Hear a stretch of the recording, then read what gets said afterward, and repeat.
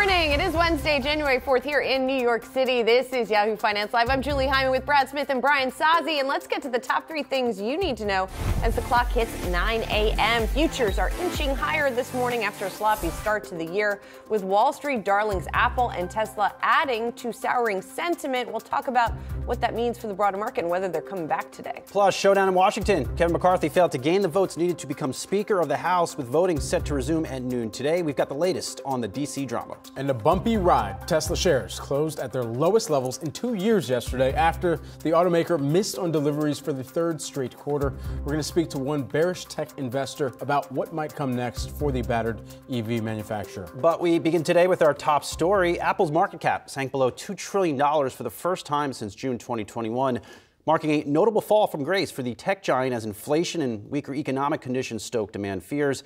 Apple is the last major company to surrender its $2 trillion valuation after Microsoft and Saudi Aramco both slipped from the mark last year. And the stats are just, I would say, stunning. Outside of just the optics of this $2 trillion mark, we have Apple shares now down 15% in the past month alone. Companies not come out with any release. They have not won on earnings. They have not pulled a sales force and cut workers like we saw from Salesforce this morning. Yet there's a lot of concerns out there, mostly driven by fears about the China reopening, on how Apple fared in that December quarter. Yeah, and what's interesting about Apple is it held up relatively well for most of last year. And indeed, if you look at the 2022 performance for Apple, it fell, but it didn't fall as much as some of its large cap tech peers, right? What really changed is in the last month when it really started to accelerate to the downside and then outpaced on the downside the Nasdaq's fall. For example, the Nasdaq 100, which was down about 9% over the month of December, Apple was down 12% in the month of December. And it does have to do with some of these demand concerns and concerns about what's going on in China. The question is whether the demand will just be delayed or eliminated, which is frequently the question with Apple, right? So is it just that some of its iPhone sales will be pushed out further, or that people just won't get the phones at all? Yeah, and on the front of that demand, it really just comes back to where Apple finds itself in this cycle. And for the next super cycle that can emerge, especially within that iPhone category, which is more than half of its overall revenue and net sales at the end of the day across product categories, you saw weakness in iPad. Perhaps that's an area where they're going to continue to have to account for some of that weakness, year over year declines there. But one other part of the business that continues to hold up well, and where investors might be trying to get ahead of any kind of pullback in some of those consumer discretionary dollars in platform, is the services business. And that services business continues to exhibit growth. Didn't quite hit $80 billion run rate last year, but you're looking at a services business on a quarterly revenue basis that is bringing in more than the equivalent of market caps of companies like Spotify and Snap and Take-Two Interactive, all of those areas where Apple, of course, does want to play in one facet or another. I mean, are we at that point? Are we nearing that point where we can say Apple shares might be oversold? And Dan Ives, this guy's been on fire this morning, publishing notes on Salesforce, Apple, and Tesla. But I like what he said on Apple. He said he looks, based on his channel checks, that demand for the iPhone looks to be stable. Now, he is seeing some cuts in the supply chain for Macs, other devices that Apple produces. But if that iPhone demand is stable, that is usually the driver Apple stock. So is it just oversold here? It could be. I mean, the valuation it's still trading above its long-term average. I think it's trading at about 20 times forward earnings. But one more thing you can look at is the expectations. The company is set to report its earnings towards the end of the month. And here are the first quarter revenue estimates from analysts. And you can see the decline here that we have seen in the numbers. Yes, definitely. So that's something to keep in mind. I think that should be millions instead of thousands, but you get the general idea. Positive. If you're trading Apple into earnings, of course, this is now what they would say a lower bar to beat. Apple would come out here with a penny beat and maybe the stock will go up. Yeah, absolutely. Going to keep a close eye on shares of mega cap tech, but especially AAPL. We're also keeping an eye on shares of TSLA, Tesla. New year, but no relief. The stock fell to its lowest level since August of 2020 after the company released its lackluster fourth quarter delivery figures. Yahoo Finance's senior auto correspondent, Pras Subramanian, here with the EV Roundup. All right, so Pras, what did we really take away from some of those numbers that Tesla dropped, and what does this kind of set up for other automakers too? We had this nice 3-day little bounce in the stock after a horrible run in December, but we lost that again. Two-year lows here after those lackluster delivery numbers, like you mentioned, missing that delivery target by 20,000 or so. But I think the big question here, Brad, is the demand concern. Are we seeing that come down? A number of analysts are asking that. Is Tesla going to actually cut their long-term 50% growth rate on deliveries eventually? Are they going to actually have to do that? Because, you know, what we're seeing is that the Wall Street and the markets are valuing Tesla like a traditional automaker now. They're cutting down their sort of growth of the company. We're seeing the forward Ps come down here. It's still a very profitable business when you talk about Tesla itself, and they can make more EVs than anyone on the planet. But the story is changing now, right? They're becoming, as we see the demand come down, we see the actual demand for the products come down. We're seeing them kind of valued as like what a GM might be, what a Ford might be, and they're catching up too. Praz, you know, our team made a good point in our morning meeting this morning that we've been so fixated on Tesla and the stock slide, and that is right on the mark. Well, if that's the case, who's the other winner here? Is it General Motors? Because you've been covering General Motors a lot. You recently reviewed that new EV Hummer. It seems like they have risen to the occasion, and they're about to drop a lot of new models on the market that maybe does take market share from a Tesla that has maybe taken its eye off the ball because of Elon Musk. I think Mary Barra there and GM has sort of outlined their strategy. We're going to take our time to get into this market. 2023 is our big year. Get that battery platform set up. Rick and I drove that Hummer, and it's an incredible truck. And I think that's what we're going to see in the new Silverado and the Sierra EV trucks. Very impressive. And they might be able to be price competitive too. So I think they might be the one big benefit here, benefactor, as well as Ford as well. But I think it's a little big year for Tesla. They have their big investment meeting on March. They're talking about what's next for them, new platform. Maybe we'll hear more about Cybertruck. So there's still some potential for them to kind of emerge from a really sour 2022 and maybe kind of get back some gains 2023. For what it's worth, Cathie Wood has also been adding to her position in the stock. She kind of started to rebuild her position in the fall and then added more shares to it. I mean, you know, and I guess it just sort of reinforces the sentiment that there are these true believers still in Tesla, but that it's a very divisive company and stock for many people. Yeah, I mean, a lot of high conviction owners of Tesla shares, heavily shorted, right? Came down a lot, but still a lot of heavily invested people that are really believe in the Elon story, and Cathie Wood is one of them. I mean, her high conviction trade, she had to sell a stock before to rebalance her portfolio, not just getting back in. So she's in it for the long haul, so we'll see how that goes. But I think you're right. It's one of these stories that it's a huge retail investor stock, and there's such a heavy focus on their bulls that are out there that are really believe in the story. And the bears might be savaging Tesla, of course, but at least they're able to hit their production marks. We are not seeing that from Rivian. Another disappointing number for them in terms of production. And this is going to be a big year for this company. Yeah, so we saw the Q4 number come out, and full year 24,337 for the year produced, just shy of that 25,000 goal. I was a little surprised they actually came that close, given the troubles that they've had. But you know, they ramped up a second shift at the factory. They produced 10,000 vehicles in Q4, 8,000 delivered. So still a long way to go. But I think the big question, like I think we're asking Saz, is that they got to make these vehicles produce them in an affordable way, like not 100% negative net gross margin. Price tags are huge. I mean, they're losing 100 grand per car, right, as of last quarter. So can they cut that? And you know, they pulled out the Mercedes van deal because they're trying to conserve cash. So the big question is, can they actually become a profitable business, make these cars, and make enough of them that people still want them? Also service all those Amazon orders too. What's that? They're supposed to make vans for Amazon. Yeah, I've seen a couple of them actually in Brooklyn, but they got to make like at least 10,000 of those, I think. So there's a long way to go. Yeah, well, we saw the shares, little change there on those numbers. Thanks so much, Press. Appreciate it. Turning to politics now and the feedback to what that means for markets. The House will come back into session at noon today after Kevin McCarthy, you see him there, his bid to capture the speakership failed in 3 rounds of voting. McCarthy's failure to round up a group of hardline conservatives could mark problems ahead for the new Congress. And Yahoo Finance's Rick Newman is here with us. The new Congress, and the Republican Congress in particular, is what we're talking about here, because this is not a good look for them. He did just get a big supporter in his column. Isn't this fun?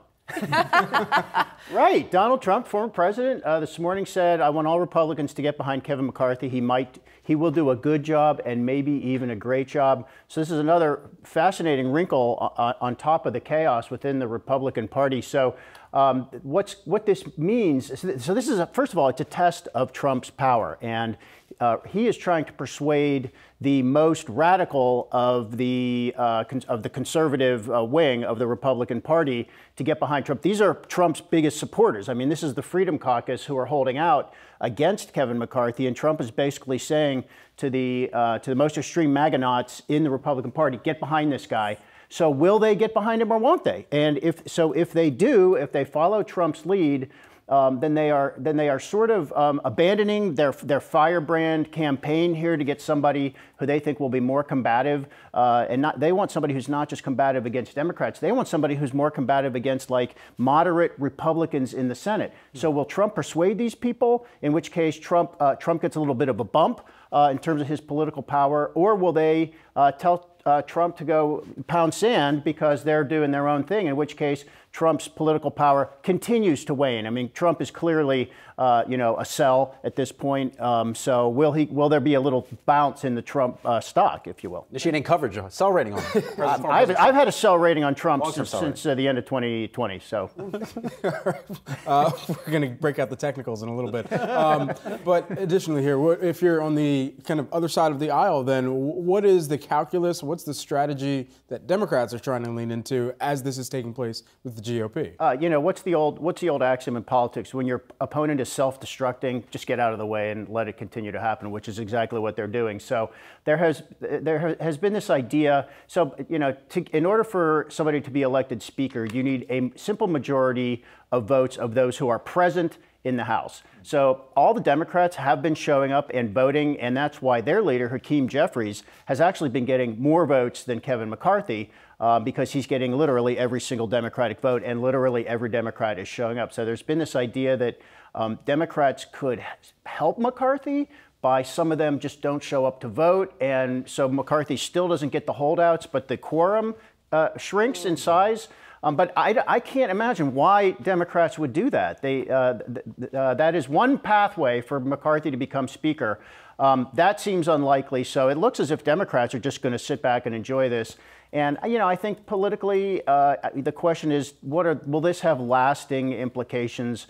And if this is a preview of how the Republicans are going to run the House, then it will have positive implications for Democrats, because the Republicans are just in disarray and they can't even manage themselves. So you cannot make a great case to voters going into 2024. Trust us to manage the economy, trust us to manage the southern border, trust us to manage healthcare when you can't even manage yourself. Rick, two questions in one. Then who ultimately gets this speaker gig? And then what does this mean for markets? Because investors have been trained to think gridlock is good for markets. We're really throwing spaghetti at the wall here. I mean, usually this drama we see in Washington, a lot of it is man-made and it all leads to what is kind of a foregone conclusion. There is not a foregone conclusion here. So before the Trump endorsement, the analysis I was seeing said McCarthy looking very weak, and it's hard to see how he pulls this out, which means Steve Scalise, who is McCarthy's number 2 right now, could emerge as the guy who could get all the traditional votes and enough of the MAGA votes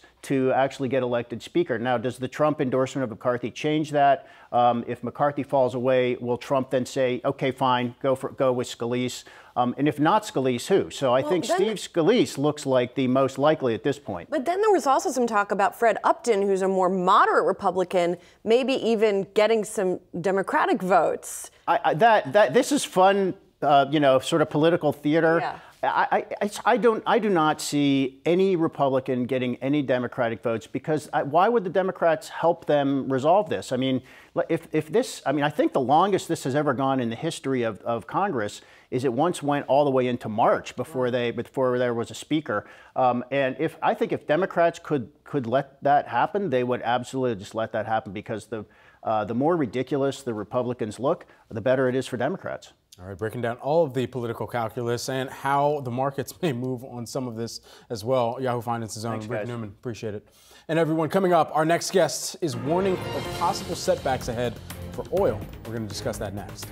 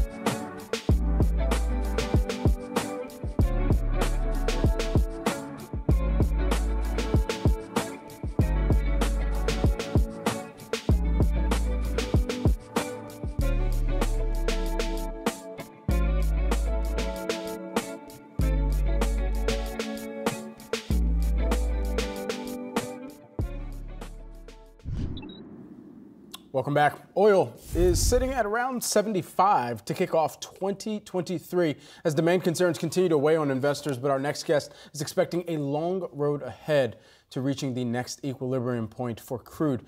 Vanda Insights founder and CEO Vandana Hari joins us now. Great to have you here with us this morning.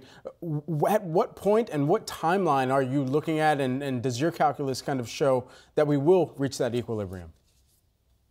Morning, Brad, and thanks for having me. It's a major recalibration in process as we step into 2023. The center stage for the oil markets is, of course, a global economy. And as we know, and I'm sure you'll be discussing all day long in your shows as well, huge question marks on where do we have a recession, the length, the timing, the depth of the recession, and so on. But all in, when sitting from the perspective of the oil market, basically the mood is quite dark right now in terms of economic headwinds, and of course that relates directly to oil demand. The one bright spark going into the end of last year was, of course, China doing an abrupt U-turn from its zero COVID policy and starting to reopen. That is now still a bright spark, of course, because that's going to change the calculus quite a bit on global oil demand, but a distant one. So I think that is also playing into the bearish pressure that we're seeing in oil right now. Basically, that China has run into quite a bit of difficulties overcoming its basically reopening, and that it's going to probably get much worse in China in terms of mobility and economic activity before it starts getting better. So given that we are seeing slowing globally and that the China reopening, even though it's happening, is a bit rocky, is there anything that's going to provide a floor under oil prices right now? And if so, where do you see that floor? Yes, so Julie, temporarily, and this happened throughout the last quarter of last year as well, we had what I call bouts of Fed pivot optimism. And, that's been a constant. I believe that will remain with us. Of course, right now it seems to have taken a back seat, but basically the market betting against the Fed continuing to tighten. And I see that, quite a few consensus views still out there are that the Fed will pause sometime in Q2 and actually start to cut rates in the second half of this year. Now, whenever that has happened in the past few months, we've seen crude get quite a lift as well. So on a sort of, but that tends to be short-lived. But that's a floor, if you ask me. What might support. The other, I guess, obvious floor is, as I said, Chinese demand coming back, Chinese reopening, looking more stable and solid. But again, that's probably not happening until at least the second quarter of this year. The final floor will obviously be OPEC Plus, moving to cut production even more. But I don't believe they will do anything soon. I think they'll remain in a wait and watch mode. I think prices are still well above their pain threshold. And Vandana, I'm looking at natural gas down more than 40% since December 15th. What has driven that move, and do you see more declines there?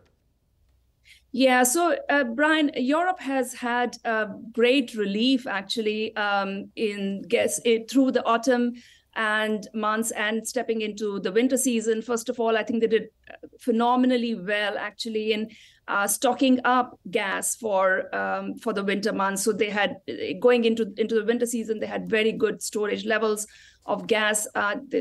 Throughout 2022, they've been buying a lot of LNG to supplement, to plug the gap in supplies from Russia. And then they've had a mild start to winter and a mild winter so far. So, and plus consumption has been cut back quite a bit. You'll recall there was an agreement amongst the EU members to voluntarily reduce their consumption by 15%, and they've been generally quite successful at that. So as far as gas and Europe goes, and that was the main pain point in terms of gas markets globally. There's quite a bit of relief right now, but We don't know what the summer months might bring. Even though gas demand goes down, that's when Europe has to start stocking again for winter. So, it all depends on whether Russia yanks the reins again on gas supplies to Europe, and things could get worse again. Despite the pullback in crude oil prices, some big names in this space, Chevron, Exxon, are expected to still post billions and billions of dollars in profits this year. How do you think they will distribute those profits to shareholders? Yeah, so last year was obviously a bumper year for oil and gas producers, thanks to high oil and gas prices. This year, of course, they may not perform that well. I think what the likes of ExxonMobil and Chevron will do as a result is probably they'll get even more cautious in terms of their spending, make sure they get good returns on whatever they're spending. I think the mantra for them remains to continue rewarding shareholders. So we've seen, announcements of share buybacks; those will continue. High dividends; those will continue. And these two companies in the U.S. are continuing to focus on oil and gas.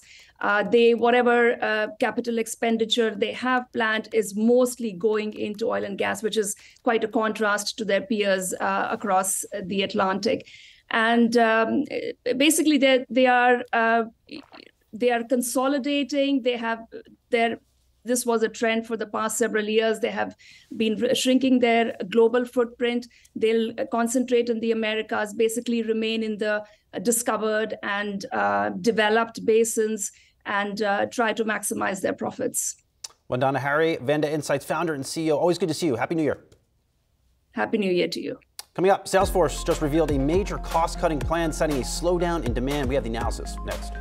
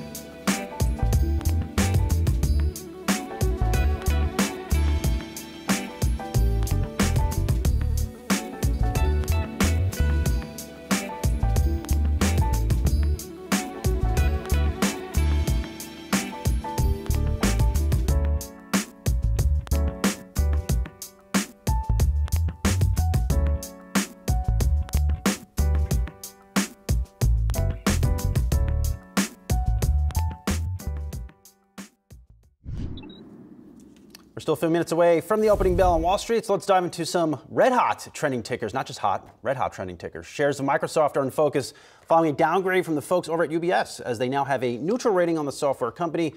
UBS also slashed its price target on Microsoft from $300 down to $250. This all coming on concern over growth rates from Microsoft's Azure cloud computing business. And I wouldn't say this is a bold call by any stretch of the imagination. We've been reporting the past 3 quarters from Microsoft that growth rate in cloud services for that Azure service has slowed down. And in light of the Salesforce workforce reductions, which we'll talk about in a second, this call, at least it makes sense to me. Yeah, and on the cloud side of the business, I think for the install base, or at least the client base that Microsoft has, and what UBS is pointing out within this, they're talking about the Office 365 business being vulnerable in terms of the installed base that Microsoft does have. And if you do see this, this element of compression in the seat count, so seat count compression among some of those core clients as headcount growth and actually headcount reduction has been core to some of the cost restructurings at companies who are clients of Microsoft right now too. And that hits on the number of licenses that those clients would need in that Office 365 element. I know the stock is being affected by this call this morning, but what I'm interested in regarding Microsoft has nothing to do with this downgrade. And it's reporting that was first reported by The Information that Microsoft is testing out ChatGPT on its Bing search engine to potentially help power that search engine. Now, for those of you who aren't familiar, ChatGPT is this AI-powered, response service, I guess. I don't know what you could call it, that is owned by OpenAI, which was funded by $1 billion investment from Microsoft. So they have a relationship with that. And effectively, you put in prompts for all kinds of things. If you look across the internet, you have all kinds of fun things that people have asked this AI robot. And it comes back with answers that make sense. Some of them are not accurate, but they make sense. And so the idea, I think, is that Bing would, instead of Google giving you the search results, ChatGPT would give you like a full paragraph, if you will, of something that you asked it. Bing, as we know, doesn't do very well versus Google, has a very much smaller market share. Could this change it down the road? Who knows? But it's an intriguing possibility to me. Our AI text correspondent, Mike, pointing out this is an AI text generator. I guess you learn something new every day, there right? There you go. That's what you would call it. AI text generator. Okay. Well, yeah, people have been testing writing out term papers with ChatGPT. So recipes, all kinds of stuff. Tech for good or tech for bad, especially if they're going to embed this in Bing. I mean, I put that out to our audience watching this. I'm curious on what they think. Hit us with some tweets, because this seems like scary technology at the very least. And to qualify for part of the conversation on Twitter, you have to have used Bing within the last 3 months for sure. And oh, wow. I'm just joking. Wow, here. burn. That's tough. I mean, look, well, if Bing's bringing in less than $10 billion in revenue. You have to think Google is going to do it, and then all these search engines are doing it, and then it changes the complete world. Right, but if they have the proprietary relationship with ChatGPT, then perhaps Bing would have the edge in this. And for good or for, I don't know. I'm not convinced it's evil. I don't know that it would be a terrible thing. I didn't expect I've seen some interesting use cases for it. Writing code. You're always throwing me curveballs, Julia. Writing code. I saw somebody who wrote it for a scavenger hunt for their kids that they didn't have time to put together. So they held the prompts for the scavenger hunt. They weren't all great, but some of them were helpful at least. You always keep it interesting, Julia. I don't know. I appreciate it. I like to surprise you. You could use it to write some stories. That was an upside surprise. That's like when Apple. Well, that's the scary part, right? Is using it to write some stories. There you see the folks from today. I think they're celebrating 5 years on the helm of that show. So ringing the opening bell here this morning as we are looking for a higher open potentially this morning. Of course, we had a higher open yesterday, and then it melted away by day's end. So it seems like the Santa Claus rally is definitely not happening. Today would be the last day. If somehow stocks pulled out a massive rally today, the Santa Claus rally would be intact, but otherwise, it looks like it's a lost cause. Well, something to keep in mind, and this is something that our very own Miles Ellen writes a lot about. Stocks usually go up, so maybe they'll go up. Over the long term. Over the long term. As he wrote in a morning brief earlier this week, the 20-year time horizon is the ideal time horizon. Right now, stocks are hanging on to gains as we begin the session. Brad, what are you seeing over there at the Interactive? Yeah, taking a look at some green on the screen here to kick things off. Let's populate this chart for you. The Dow Jones Industrial Average out of the gate higher by about 0.3%. The Nasdaq Composite, you're seeing that up by about 0.6%. So some fractional gains across the board for all the major averages as the S&P 500 rounds that out with gains of about 0.5% right now. Let's take a look at some of the sector activity early into today's session. As we kick things off, we've got a look at the 11 S&P 500 sectors, largely leaning in the positive territory. Energy, bringing up the caboose though right now. It's down by about 1.5%. However, another interesting and kind of strong day for communication services. Earlier this week when we were tracking that sector, it was one of the outperformers as well. And so you're seeing that lead the pack right now. It's up by about 1.4%. Also financials catching a bit here today. That's up by about 1.1%. We were talking about some mega cap tech companies a little bit earlier on in the show. Take a look at Apple here early in trade. That's up by about 1.1%. Amazon, that's lower though by about 0.2%. Microsoft, we were just discussing them on a downgrade. That's down by about 3.6%. And then Alphabet, Google, Alpha Google, whatever you call them up here on the day by about 0.4%. Alpha Google, I like that. All right, let's take a look at Salesforce as well. Those shares are up almost 4% as major job cuts keep on coming for the tech industry.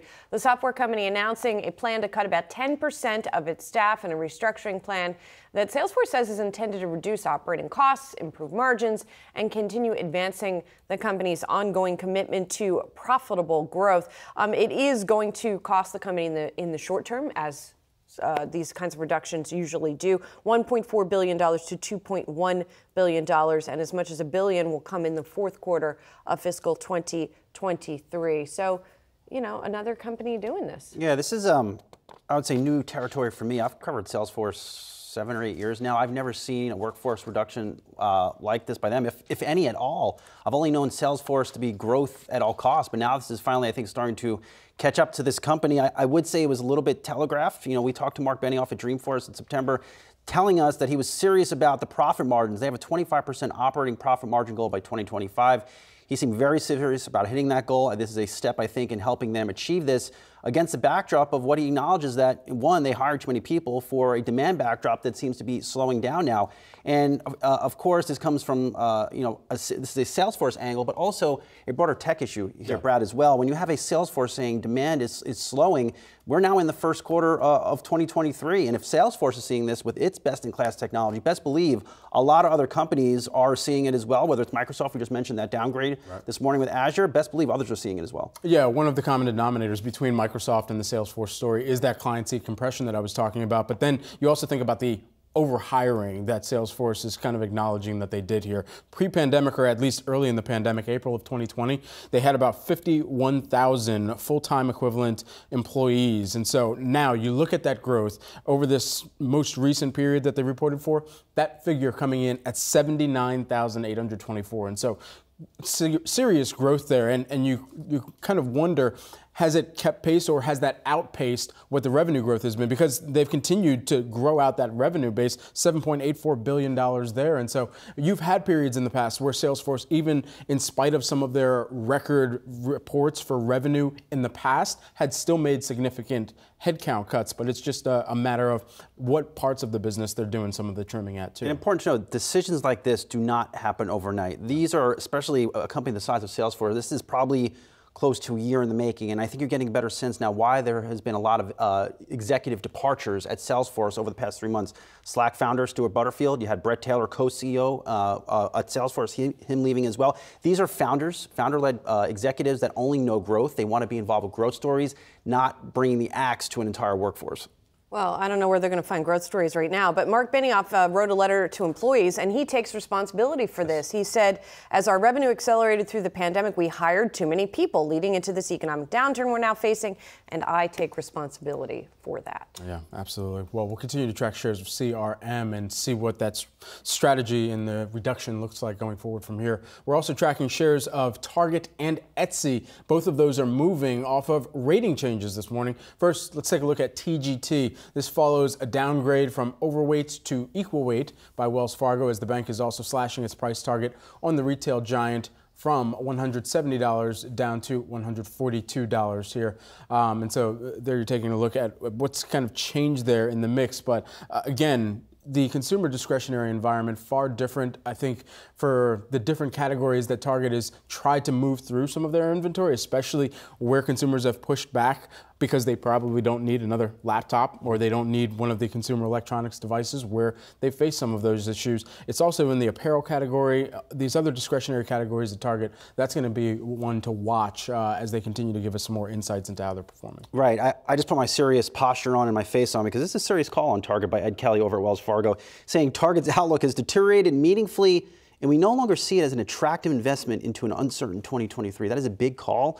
You don't make calls like that lightly. Having been in that seat with Ed, you know, that is the type of call that you risk just damaging your relationship with the company. But him, I guess he has seen enough in those November, December channel checks at retail, and I've seen it too, a lot of inventory building up, notably in toys, that he sees potentially another earnings miss from Target when they report in the middle of February. That would be the third straight earnings miss from a Target, in addition to maybe he sees another warning for the balance of this year. Yeah, on the other side of the retail coin this morning, we have an upgrade for Etsy over at Needham, going to buy from hold with a new price target of $160 a share there from that analyst, Anna Andreeva, and basically saying that the company has been underperforming, but its model is proving to be sticky in keeping pandemic gains. So that's part of what the thesis is here, is that, you know, remember we had that whole discussion about how Etsy had a mask boom, right? Yeah. Everybody was selling masks on Etsy. And the concern was, the pandemic's over, people aren't buying, well, it's not over, but people are not buying masks in the same quantity that they were.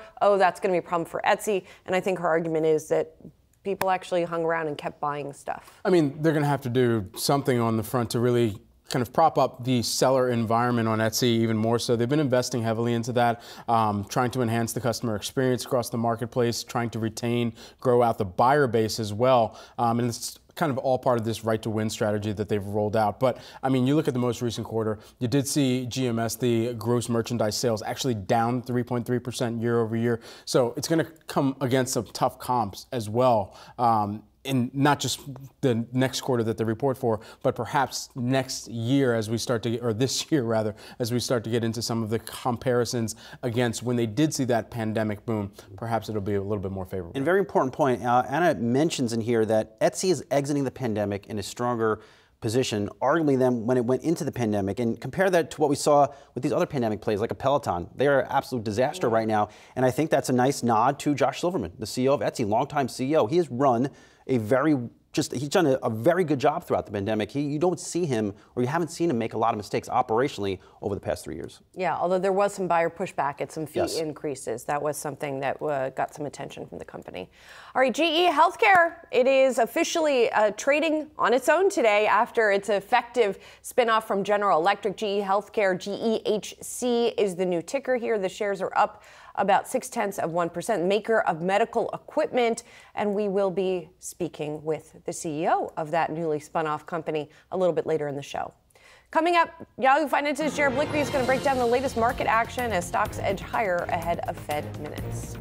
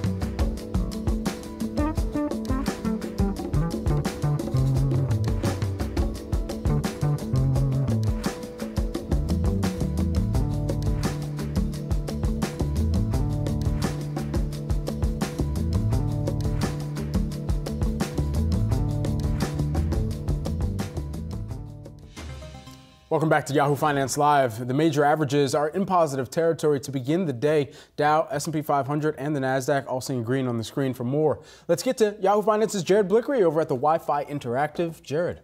That's right. This is the second trading day of the year. And guess what? That means it is the end of the Santa Claus rally as of the close of business. Why do I keep mentioning this? Is it the lack of news? Is it because it's interesting? I think so. But also it portends what we might see in the rest of January and the new year. Here's the Dow over the last 7 days, up about 87 basis points, not even 1%. Very choppy action. If we took a downturn today off of those FOMC minutes, could easily give all that back and end up with nothing. S&P 500 here, also very choppy, up a little bit less than the Dow. Nasdaq actually negative, but what I want to show you is the Russell 2000. That is up over 1.4% over these 7 days. And now I'm going to go to our heat map and show you what's happened over this time period. First, this is intraday. This is what's happening today.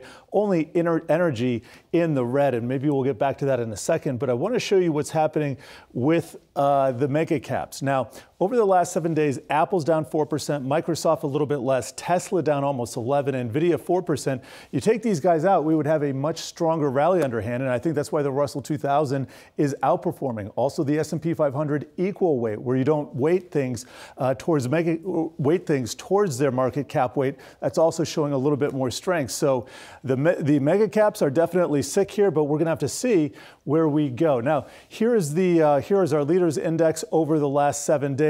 Only solar energy in dark red there. K-Web, Chinese stocks really flying high. They're up 9% over that time period. They're also the leader today. So let's check a look at the Chinese stock. We got Alibaba up 6%. Looks like some other Neo up 6%. And Baidu also up a very similar amount. So really interesting to see all this play out. But looking for more indications from January today and also those FOMC minutes to see if we can continue any little bit of strength. Jared Blickery, thanks so much. Appreciate it. All right, Santa Claus might officially be skipping Wall Street this year. The S&P 500 has traded higher by 78% during the Santa rally period, leading to an average gain of 1.3%. If the index skips the Santa rally this year, it would be the first time that happened since 2015. Coming up, will the Federal Reserve cut rates at some point this year? We'll discuss next.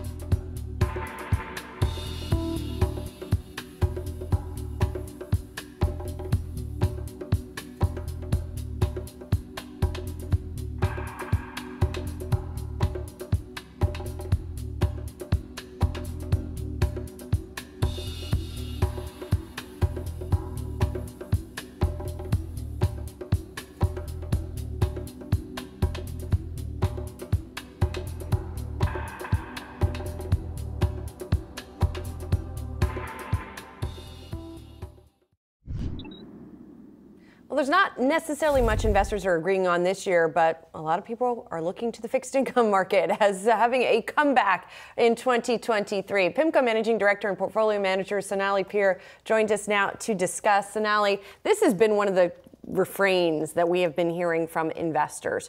Why are people feeling so good about the bond market for this year? Yeah, absolutely. You know, after a tough 2022, it really has changed the landscape where yields are today. Of course, on the back of the Fed hiking rates. And, you know, today, if you look at the yields, even on 10-year treasuries, for example, there's positive yields. You know, there wasn't long ago we were talking about the stock of negative yielding assets. Today, not only have yields improved dramatically, but there's also providing a fair amount of income. So despite potential volatility in 2022, there's a lot of room now, 2023, a lot of room now for income producing assets. And as you look out the curve, even out to credit markets, we can pick up even additional yield. And you believe that the bulk of the Fed rate increases is behind us? And I mean, largely, we would all hope that it certainly is, given the kind of extent that they did raise last year. But what would that volatility that you were mentioning, what would that really hinge on in terms of their tenor and any type of rate increases that they continue to move forward with? Yeah, so from a Fed perspective, we do think the bulk of the move is behind us, and you know that, but yet volatility is likely to stay, and part of that has to do with the recession probability. You know, our base case is that we would likely see a mild recession, but one that's longer and shallower than, say, what we saw in the V-shaped recession and recovery in 2020. As a result, there's still a lot of volatility potential from an employment perspective as well as from a growth perspective. In a recession, what areas of the corporate bond market do you think would get hit this year? Yeah, you know, where we're most concerned, even though, you know, if you look at the public credit markets, there has been a fair amount of improvement on the back of, you know, the 2020 peak pandemic experience being rather recent. Many companies have raised a lot of debt, you know, in the back half of 2020 and in 2021 to help weather that storm. But where we're most concerned really has to do with areas where there's low multiples on those businesses, low margins, high cyclicality, where, you know, it's very difficult to weather a storm like a recession when you have those types of things, you know, against you, as well as still inflation. Sounds like retail. Impact. Retail is a big Retail would be one. Autos, wirelines. You know, some areas where you're just continuing to see declines, even some slow, some faster, but due to a shift in investor demand as well as disruption from the supply chain. So it sounds like even though you want to get your yield right now, you don't want to take on too much risk in order to get that yield. Is that fair to say? I think that's absolutely right. You know, where we're looking at opportunities really is because that fixed income has really repriced. You know, but knowing that there's potential volatility ahead, it's really doing it for a long-term hold or for, you know, kind of scaling in at these higher yields for that income-producing aspect of fixed income, as well as the fact that it will be less volatile typically in a recession than equities. So, you know, you're getting some cash flow along the way, and then you're subduing some of that volatility relative to equity markets in a recession. So looking at investment grade, high-quality parts of high yield, rather than, say, distressed just yet. For investors that are just looking to find confidence coming out of 2022 and moving on into 2023 here, in their portfolio, where could they position or at least find one of those sources of confidence in the markets? Yeah, you know, I think areas that we believe that, you know, even if you look at it from a long-term history of percentile of spreads, and you look at, you know, the low probability of default. So, for example, you know, a sweet spot may be those triple Bs within investment grade, for example, where, you know, dollar prices have come down a lot as a result of interest rates rising, as well as credit spreads having widened. But again, you know, we're looking at this as an opportunity in more of the defensive sectors, a longer-term hold, where, you know, we do still expect that volatility in at least the first half of 2023, if not throughout. Sonali, thanks so much. It's a really interesting time. People are not used to seeing yields like this, so some definite opportunities out there. Sonali Peer of PIMCO, thank you. Appreciate it. Thank you. Coming up, hard seltzer popularity is fizzing out. Sazi's got his take next.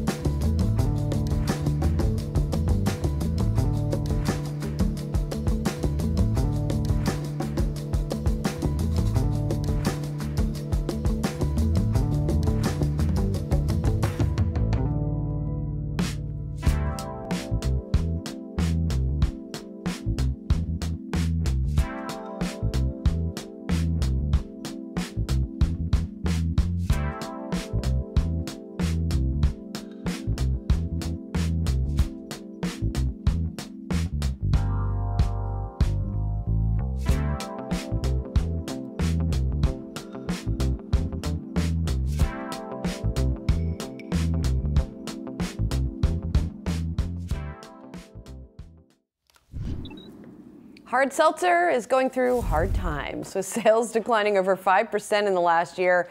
Beer companies are turning their attention to a new fad. Brian Sozzi has the details in today's take. When's the last time you had a hard seltzer, Sarge? Actually, on New Year's Eve, I pounded a couple of high noons. Threw a 3 back with a couple of shots, Julie. That's how we get down on New Year's Eve, for full fair disclosure. And then you got down literally. Yes, we did. after drinking all screwed that. up my take here, guys. Wow. Forget you guys. Sorry. Let me run through the numbers here.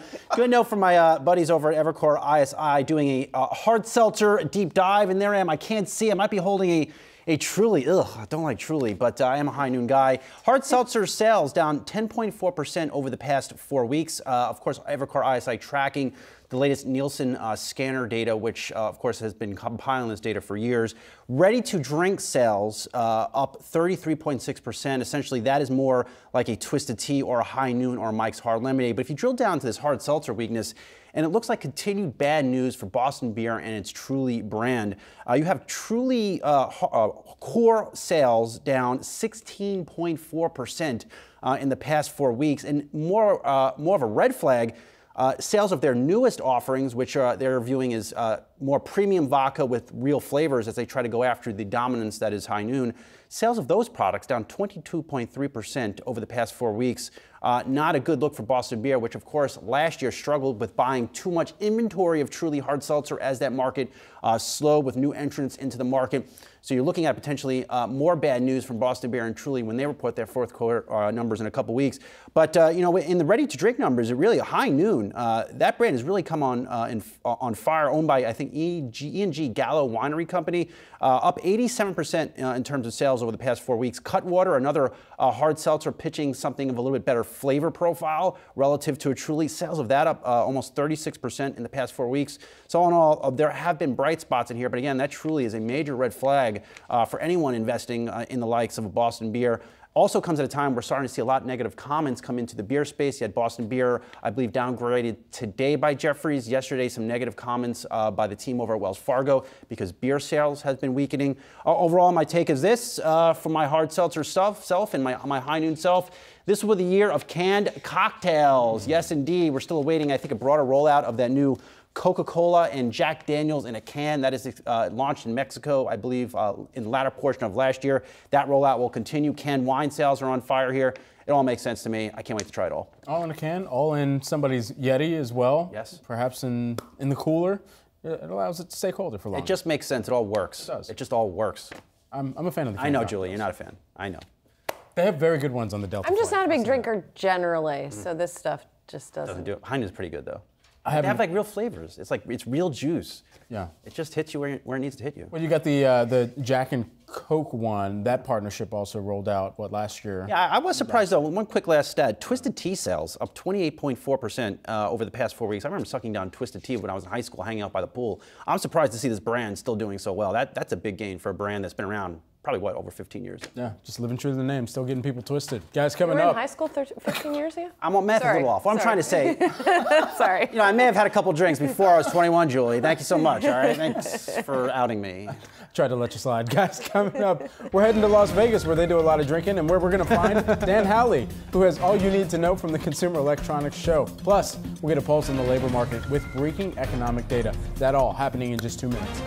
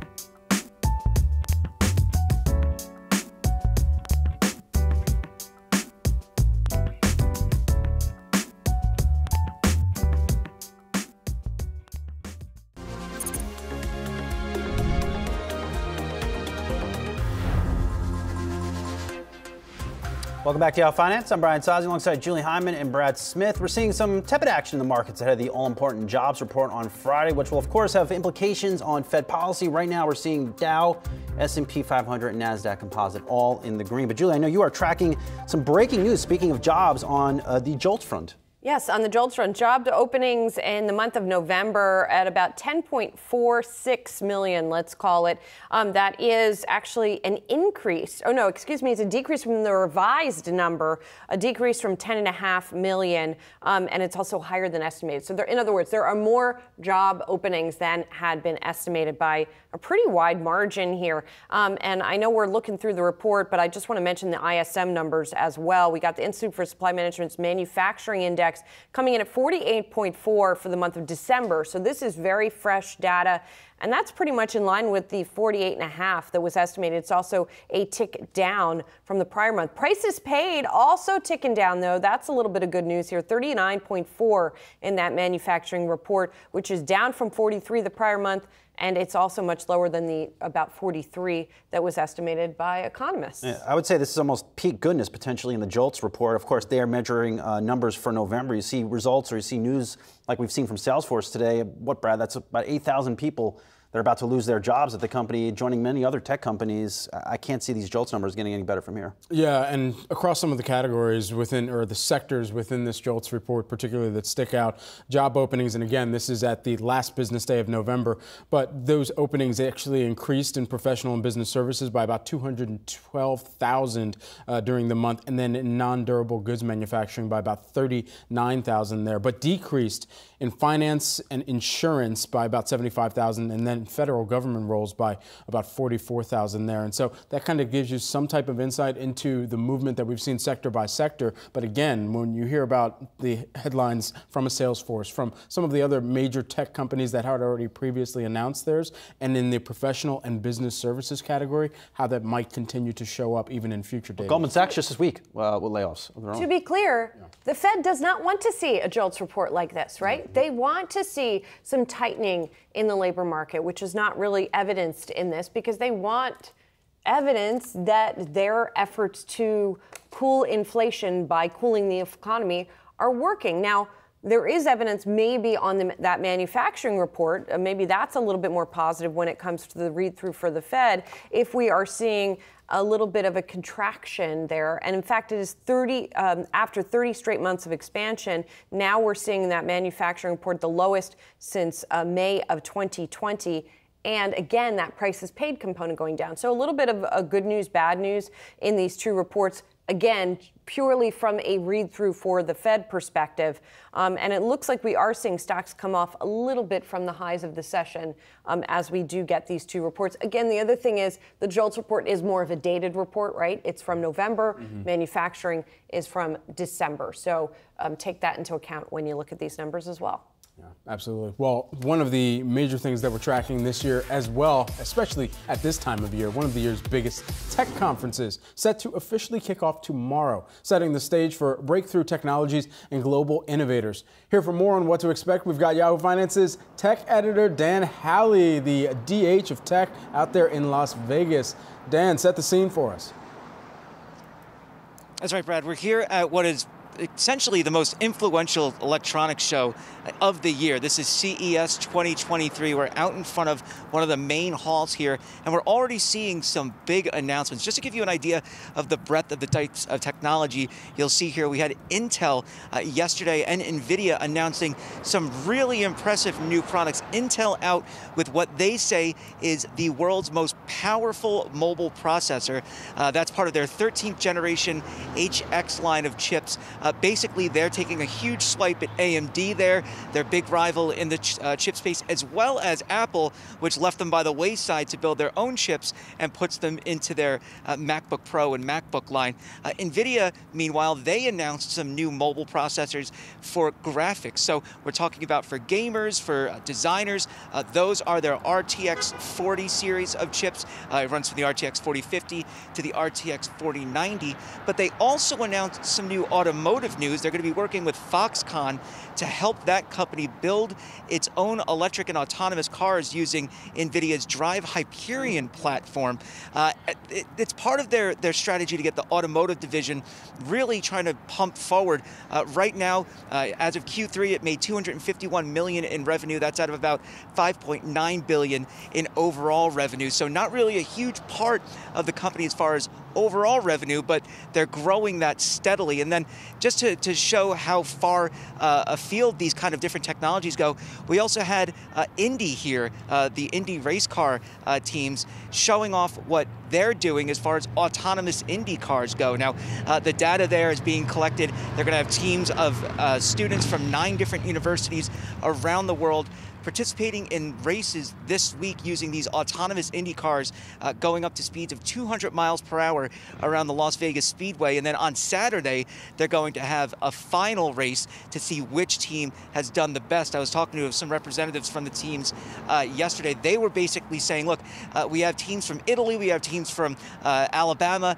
They're all going about this their own way. Some want to go faster, some want to be more precise, but all of this data would eventually be used to help autonomous cars on the road. The idea is to say, look, at 200 miles per hour, things are going to handle different. Let's figure out how all of these cars will work in all of these different scenarios, and it'll eventually filter down into us in the long term. So a huge, huge breadth of different types of technologies here, and that's barely scratching the surface.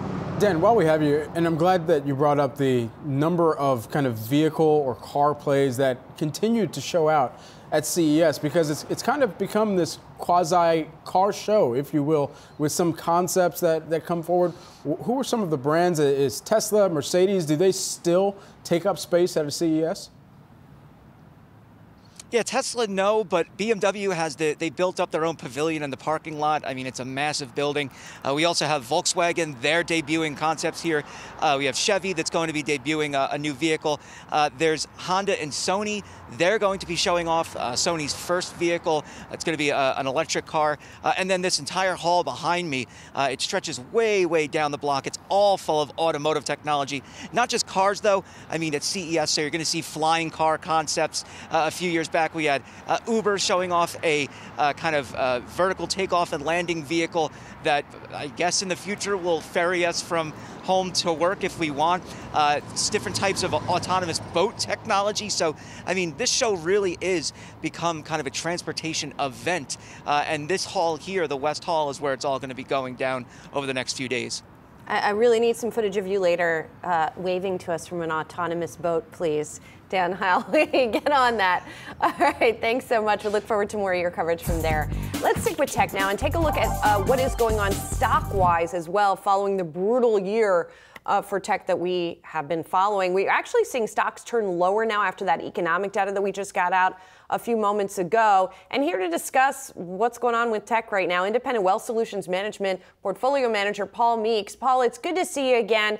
What I'm guessing we're seeing here in the markets is once again the outlook for rates perhaps feeding back to what we're seeing in stocks and in tech stocks in particular. We've talked to you before. This is really going to be a tough slog for these companies. Does anything change going into 2023? Well, as you know, I've been pretty bearish for some time. And, people are always asking me, because I'm well known to cover the sector for a long time, aren't there opportunities? Aren't there opportunities? And of course, there's always going to be a couple of opportunities amongst the rubble, but I'm still bearish on tech. I want to get at least through the next round of quarterly reports. And of course, they're going to be coming fast and furious in about 2 weeks.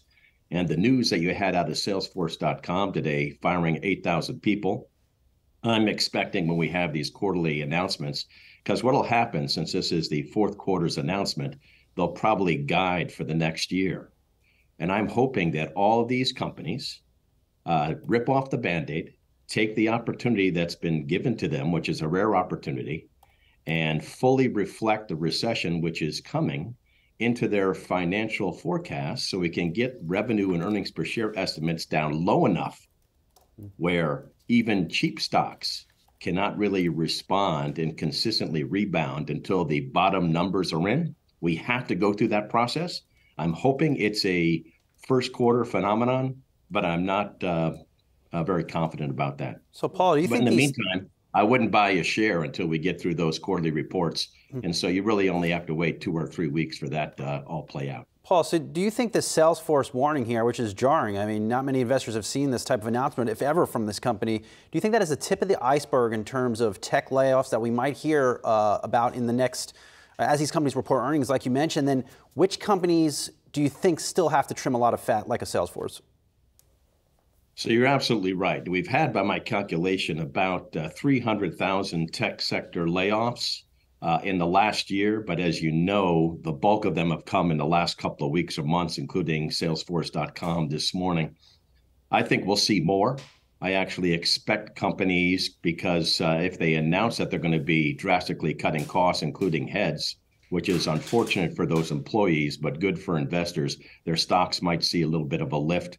But I think all of the major players, those companies that have tens of thousands, if not more employees, have probably gotten fat over the years. And so I expect continued trimming. Also, companies within the tech sector that are beholden to consumer electronics, I expect that to continue to be in a funk. And so, yes, I don't know if it's necessarily the tip of the iceberg, but in this next reporting season, in the next couple of weeks, I expect to see more tech layoffs to the tune of tens of thousands more. Paul, what's the indicator that you would look to if we finally got companies that were ripping the Band-Aid off, and at that point we probably will have been talking about a recession for a year? So with all of that considered, at what point is it so bad within tech that it's actually a bullish indicator, or something that you would look to say, okay, now's the time that investors may be willing to take on some risk tolerance? Excellent question, because that's the crux of the matter. So I think we go through this round of quarterly reports. Hopefully companies guide very ugly, because it's in their benefit to do so for next year. They announce their bloodletting, whether it be operational costs, including trimming more heads. And then we get to a situation where it can't go any lower for revenue and EPS estimates on the street.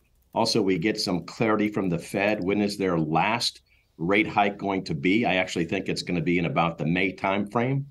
And if we see inflation under control, the last of the Fed rate hikes, the nastiest of all possible recession nasty numbers reflected with these tech companies' forecasts, I will feel pretty good, because in the meantime, the valuations on some of these tech names will be right. Hey, Paul, let's talk some other specific names, shall we? Because sort of the poster child for, well, it sort of had its own story in 2022, didn't it? I'm talking about Tesla. I won't be coy anymore. I'll talk about Tesla.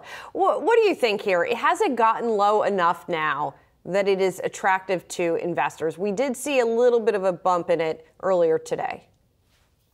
I think not, because remember, this stock, which has come from 400 to 111 today, started 2020 at 29.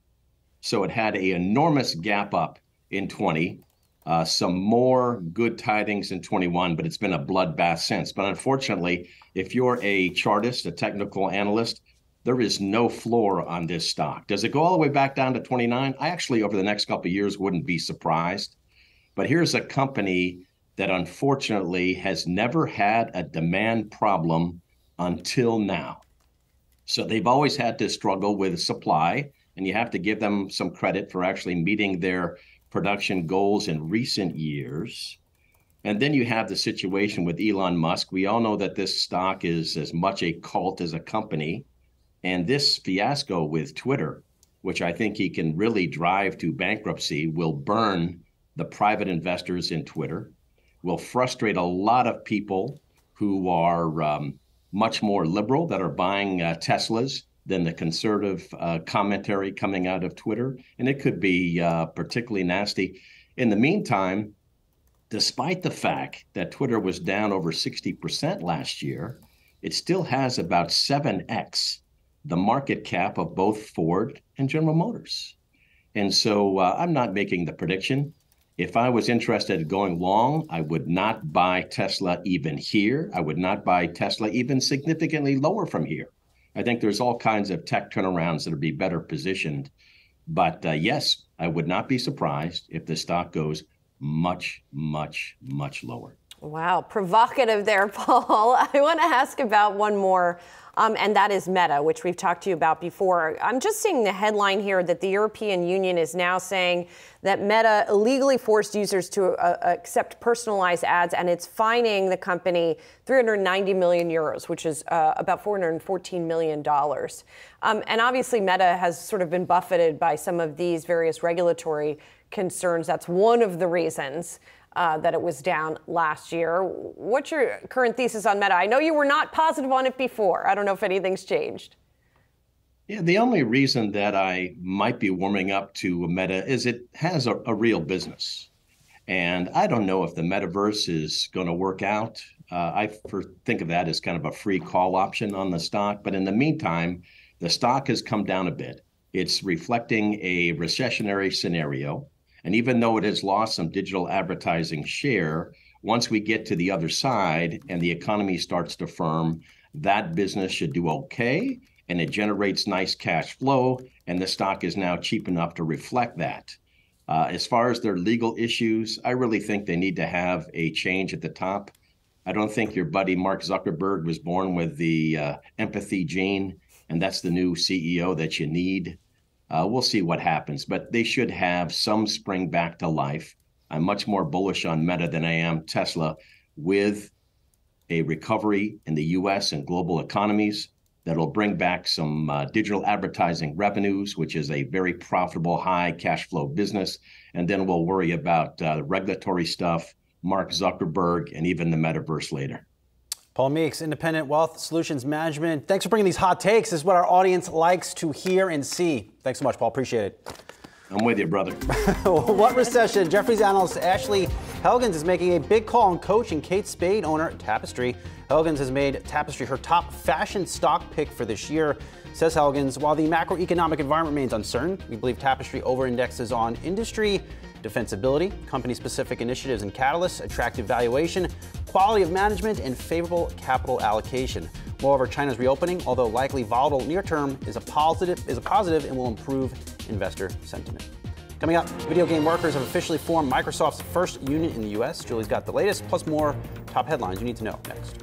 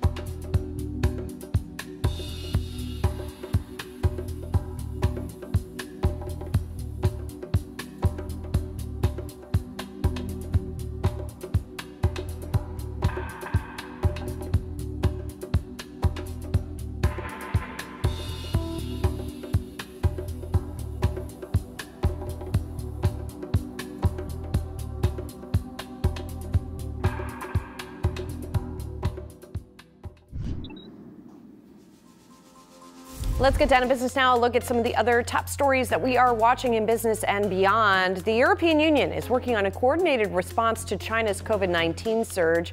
Measures could include travel restrictions or mandatory testing of passengers from China. The spike in COVID-19 comes as China abruptly loosened strict lockdowns following protests and has ceased publishing daily case and mortality data. China has voiced its disapproval of travel restrictions and says it will impose countermeasures if any restrictions are taken. Workers at a Microsoft unit have voted to form a labor union. The stock was down after that UBS downgrade we talked about earlier. This would be the tech giant's first U.S.-based group. The 300 or so quality assurance workers hail from Microsoft's ZeniMax video game unit, which owns Fallout and Elder Scrolls developer Bethesda Studios. The workers will be represented by the Communications Workers of America, and the move comes as a countrywide unionization drive continues, with companies like Chipotle and Starbucks seeing unions form within their ranks. And Southwest Airlines is offering an official apology to customers affected by massive holiday travel snarls that included nearly 16,000 flight cancellations across the country. That apology includes 25,000 frequent flyer points atop of refunds and reimbursements for lost bags. But that points rollout hit snags of its own, including long waits to add points to people's accounts. The company remains under fire for its handling of the holiday snags, with the Biden administration vowing to hold Southwest accountable if it does not fulfill commitments. Saz? The FDA is changing rules around abortion pills that would make the medicine more readily available. The move comes as the abortion fight intensifies after the Supreme Court's decision to overturn Roe versus Wade. Joining us with details and more on the new rules is Yahoo Finance senior healthcare reporter Anjali Kamlani. Anjali. That is right, Brian. So, of course, we know that there has been some concern after the overturning of Roe v. Wade, and the FDA has now allowed one of the two pills used in pill-induced abortions to be dispensed by pharmacies and online and make it more widely available. As you see on your screen, those are the two pills by their generic names and underneath the brands. Mifepristone is the one that now the FDA has approved. Misoprostol is the one that has already been available. It's also used for things like treating ulcers. So it has been available, but mifepristone now available with, approval by the pharmacies. They would have to then request it. They would have to get the clearance for it and then allowed to then distribute it. This comes at a time where states are also looking to fight. We've seen certain conservative states fight against the access to some of these pills. And so it'll really be interesting to see how that pans out and where these pills will then be available. But as of right now, the FDA loosening up access a little bit after what has happened during the pandemic. We've seen, more and more push to online pharmacy and online dispensing as a result of the loosening of rules that the FDA took during the pandemic. And the result of that has been there were studies that looked at whether or not this could be done. So that's the result of what you're seeing right now. So looking at the drugs themselves, there's two major medications that could see an impact from this rule change. What more do we know about those? So mifepristone, that's the major one that's a part of this, right? That's the one that stops the abortion in its, it stops the pregnancy in its tracks. And then the one after misoprostol, that's the one that results in ejecting everything from your uterus. So that is the follow-up treatment to what is going on. So that's why those two are the important names to remember. The first one, mifepristone, is the one that had more restrictions, and now that's the one that is being released. Can I ask a quick follow-up? Please. Who makes these? And are these, aside from the story of access, which is obviously a very important part of the story, supply. Supply and who makes them, and are these profitable drugs for them? Is this going to make them more profitable if they're more lucrative if they're more readily available? I think the idea that they're more readily available, they have always been available, they just haven't been available in the medium that they have now. This is more of a place of access than actual access. So the two companies, GenBio Pro and Danco, are the ones that make these two. That make mifepristone, and they're not names that you know. They're not the big pharma names that you know. So definitely an interesting sort of niche opportunity for them. Excellent breakdown as always. We appreciate it. Yahoo Finance's own Anjali Kamlani. Coming up, everyone, a fresh start to your fitness journey. We're going to speak with Planet Fitness CEO Chris Rondeau on his expectations for the new year. There he is. Chris, hang around for a hot second.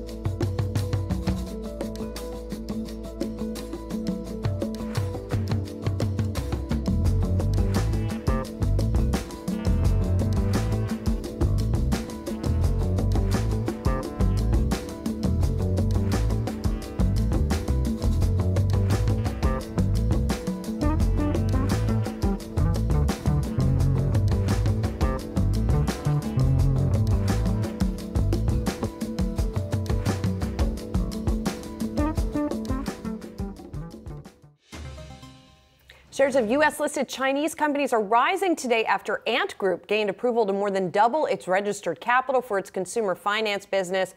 Yahoo Finance's Inez Ferre has the latest. Yet another overhang may be removed from Chinese stocks, Inez.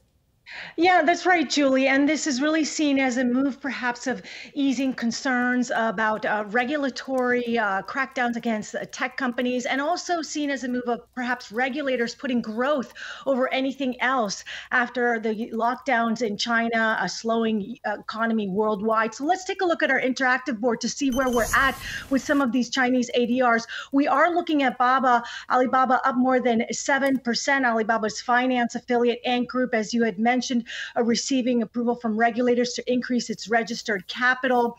Remember that Ant Group had planned an IPO back in 2020 that then was shelved by regulators. Also, taking a look at JD.com, that stock is up more than 9%, and Pinduoduo is up more than 7%. Over the last 2 days, we have seen gains for the Chinese ADRs. And really, if we pull up a 2-month chart, you can see that easing of lockdowns, a reopening of China had sent these stocks higher, guys. All right, Yahoo Finance's own Inez Ferre keeping close tabs on some of the China-based stocks as well that we're tracking here today. Thanks so much, Inez. Appreciate it. Switching gears here. New year, new resolutions. January is a notoriously popular month for gyms as people double down on their fitness goals. And Planet Fitness is looking to capitalize by kicking off 2023 with a new offer. $1 down, $10 a month through January 12th here. Here with us this morning, we've got Planet Fitness CEO Chris Rondeau joining us now. Chris, always a pleasure to see you. Of course, many people probably see the brand over the course of the New Year's Eve celebrations, and then things get real once people start to get back in the gym. So what type of uptick versus years past are you anticipating or are you forecasting for this year? Yeah, thanks for having me on, Brad. This is great. You know, this is it's hard to believe this industry this will be the first uninterrupted first quarter in 4 years, believe it or not, knock on wood, right? You know, in January, you know, we're seeing a lot of momentum out of the Q3 into the new year here. And we had the big New Year celebration in Times Square. And you're right, the $1 down, 10 a month promotion we're doing right now, which is our annual promotion we always do in January. But, you know, last year we had Omicron and that's not here today. So it's really great news for the industry and great news for Planet. Hey, Chris, it's Julie here. So if we go back to pre-COVID times and look at usual patterns, what does the attrition rate tend to be? I always wonder about that in terms of January signups and then who sticks around. Yeah, it's a good question, Julie. So, you know, as you probably recall, Planet Fitness, we cater to casual and first-time gym goers, and almost 40% of our joins have never belonged to a gym in their entire life. So we're really their first venture into fitness. And that's why we always offer a no commitment, cancel anytime membership. You know, we get them off the couch the first time. And naturally, not everybody sticks with it. We try to get them to come in. The beauty of it is, if we get you off the couch the first time, Julie, you'll always come back your second time to Planet. So, you know, we don't really watch it that much the first year. We just want to put everybody into the gym. Hopefully they're comfortable. If they fall off the wagon, we're here when they're ready to come back. Chris, you've been in this industry since what, the mid to late 90s, and you've seen probably every promotion and marketing gimmick known to man. What do you think about this Equinox promotion? I mean, they didn't let people sign up on New Year's Day or after New Year's, saying we don't want your business. If you're not working out all year round and paying us $200 a month, we don't want you. What do you think about this? And isn't this everything wrong with the high-end gym industry at this point? You know, honestly, Brian, that's a lot of reason why Planet Fitness got into this industry to begin with. It's a judgment-free zone is what we call ourselves, right? And, you know, regardless of what your why is and the reason you want to get off the couch, whether it's January 1st, July 1st, you know, you're doing it for your kids, you're doing it because you want to feel better, have more energy, you know, we don't judge. So, yeah, I saw that, but, you know, that's not us. Chris, a question on the franchisee front. I mean, when you think about the business model, the structure that Planet Fitness has set up for so long and the strength of that on new locations being opened up, I mean, this is going to be a kind of pre-recession environment that we continue to find ourselves in. And those franchisees, what has the environment for them in financing and being able to open up new locations been like? Have you seen any softness or weakness in that? Yeah, we're starting to get a lot of momentum now. You know, we did see some slowdown naturally during COVID, but luckily our franchisees are extremely strong. Most of them have been in our system since day one. And we only have about 120 franchisees that make up the 2,000 plus stores. So they're all multi-store operators and very well capitalized and very sophisticated. So, you know, the financing side of things is not really that much of an issue for us. More of it's just supply chain. And believe it or not, out of all things that have slowed us down a little bit was air conditioning, finding that for the units. Equipment's coming through fine. The flooring's coming through fine. fine. We're finding locations okay. It's just really just air conditioning and heating. But that's only temporary naturally. So but they're all bullish. They've seen the memberships like we have corporately, and they're excited to get building stores again and get more people off the couch. Chris, have you changed any kind of expansion plans for this year given the economic slowdown that is expected? No, we just continue to help our franchisees find locations. We did announce we're going to New Zealand this coming year, this year actually. Later this year, we'll open our first store in New Zealand. That'll mark our 6th country that we're in today. But no, just continue to open stores. Our U.S. potential is 4,000 just domestically. And honestly, since COVID, you've probably heard me talk about this, 25% of the gyms in the country of the U.S. have closed permanently because of COVID. So I think that 4,000 could really be the floor of our potential here, not our ceiling any longer. And we're at, over 2,300 stores now and just continue to build out our markets.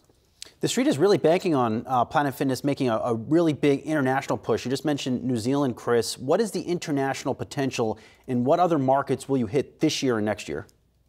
Yeah, we were always doing like a country a year, Brian. I think going forward, future plans is probably we'd try to do 2 or 3 a year on top of what we have open today. We've looked at Asia and we've also looked overseas here in Europe. So we'll get very careful and methodical about where we go next. We don't want to do just 10 countries out of the blue and open 1 store each. We really want to find the right partner in each place and have a right plan and just start building these things out.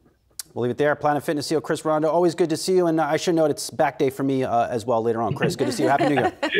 Thanks, Brian. Have a good day. You too. Coming up, we'll do a deep dive into the courtroom proceedings for FTX founder Sam Bankman-Fried. Stick around.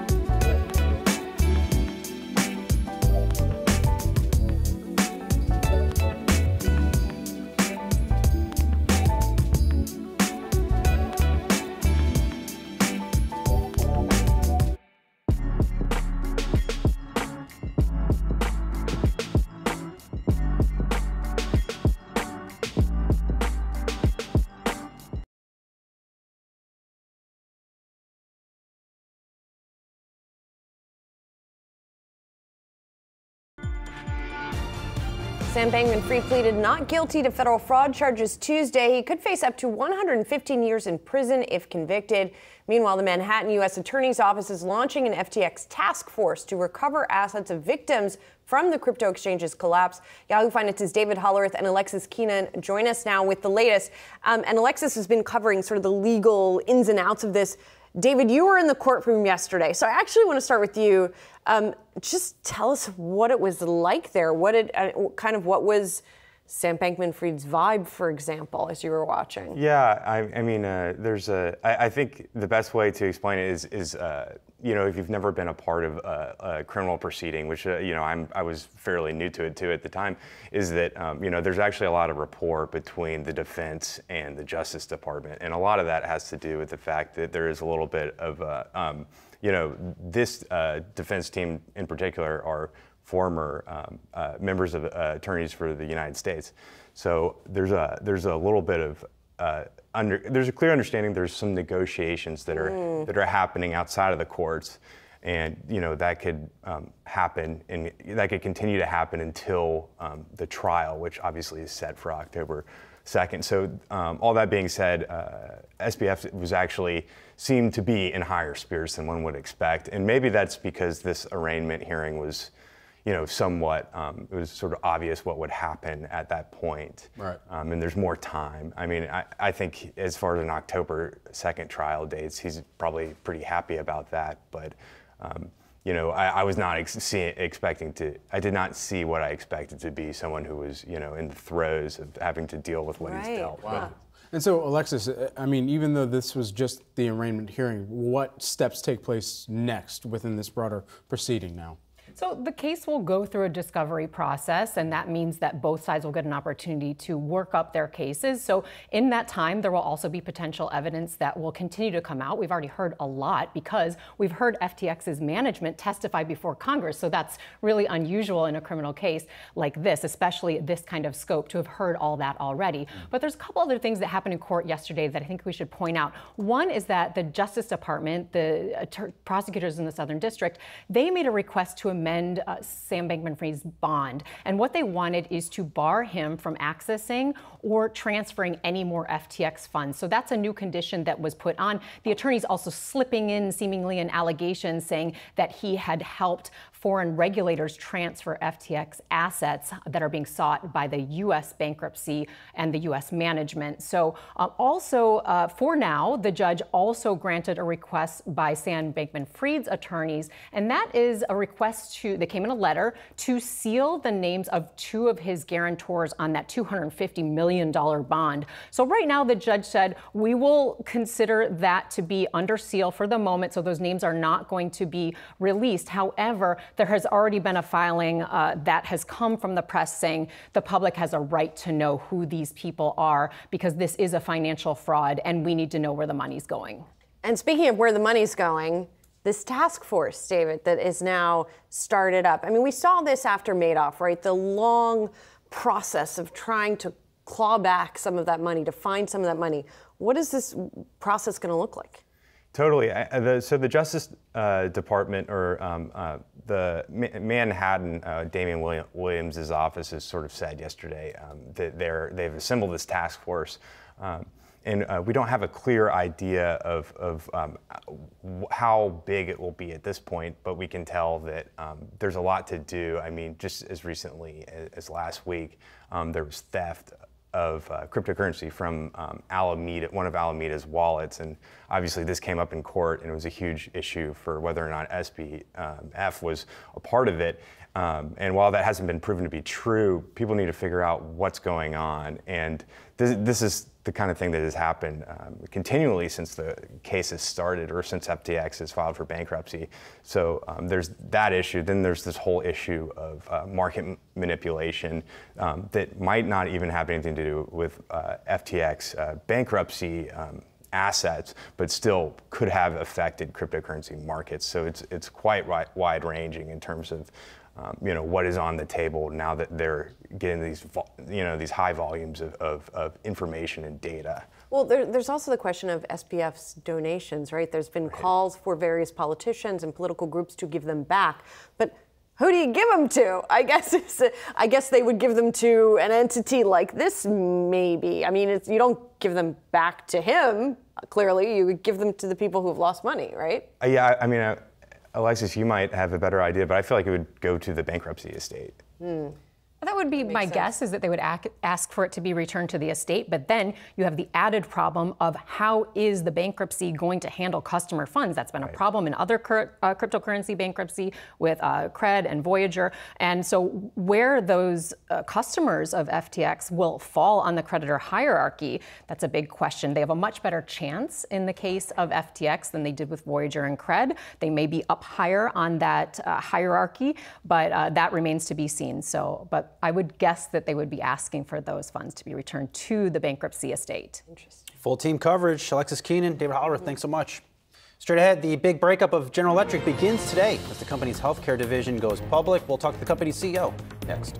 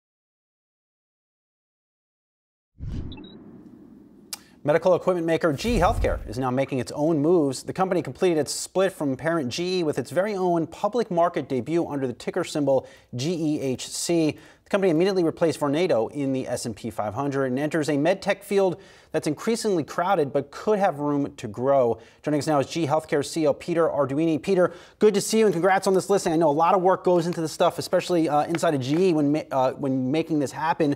So take us through this. Why was it so important to split off from the parent company, and what will you be able to do now? Yeah, Brian, look, thanks for having me this morning. It's obviously a big day for us here as our spin day. We rang the bell at our facility in Wisconsin, and as a $18 billion revenue company, we've got lots of capabilities and we have a long history of innovation. But I think to your question about being a more focused, agile company in a world that's becoming more digital, it just really sets us up to perform, I believe, at a different level. This is my 1-year anniversary with the company, and people have been super energized about our opportunity to be separate. It's brought, more employees of capabilities into the company. It's enabled us to kind of simplify how we run the company. And ultimately, it's about capital allocation over the long run. So we're quite excited about what we believe we can do here in the future. And honestly, have been able to demonstrate some of that in the second half of 22. Within that capital allocation, I think about the amount that's being spent on R&D, and that research and development, of course, significant for the healthcare industry at large. But for GE Healthcare, when do you expect much of that R&D allocation to start to become accretive to the business as well over an extended period of time? Yeah, great question. So I think one of the things that I was very fortunate to benefit from was, as Larry Culp came into the organization X years back, there was definitely an increased infusion of R&D monies that came into GE Healthcare. I mean, we grew our R&D funds from around $700 million to over $1 billion in the last few years. And so what's happened is in the last 2 years, we've been able to come out with some breakthrough leadership products that have really put us in #1 positions in different categories. So that's the engine we have. And it allowed me to really start on commercial execution as one of the key enablers in the near term. But obviously, ongoing investments in R&D, particularly digital and our imaging platforms, is going to be important for us in the future. So, Peter, you're painting a good picture of sort of the identity of GE Healthcare as a standalone, but I want to go a little bit deeper into that, especially with regard to your competition, which is pretty ample, right? You've got Johnson & Johnson, you've got Siemens, you've got Philips, Medtronic. All of these guys are also in the med tech space. So now that you're independent, how should investors think about you as distinct from some of those competitors? Yeah, no, look, I think it's a great question. I think what really separates us is that we touch many of the disease states around the world, many of the oncology-based disease states, cardiology, musculoskeletal, and we generate a big portion of the data. And so understanding the care pathways that are out there and how do you convert that data into insights, which again is much more than just making the best next device. We're really well positioned to do that. We actually have a digital platform called Edison, which is an enabler to bring multiple components of data together so the clinician can make a better decision. And so I would argue, if you take a look at the class of medtech companies out there, we're one of the folks, very few, that really has the ability to kind of take healthcare to the next level with turning data into insights. And that's really what we intend to do. Peter, my sense from just following GE for a while, and of course looking at the healthcare business, that more recently has been driven by the imaging business inside of North America. How is the international business, Europe and China, doing at this point in the economic cycle? Yeah, actually, it's been through COVID, as you know, from many different companies. There's been different lumpiness in our numbers, but our international business, which is over 58% of our business, has actually been quite strong.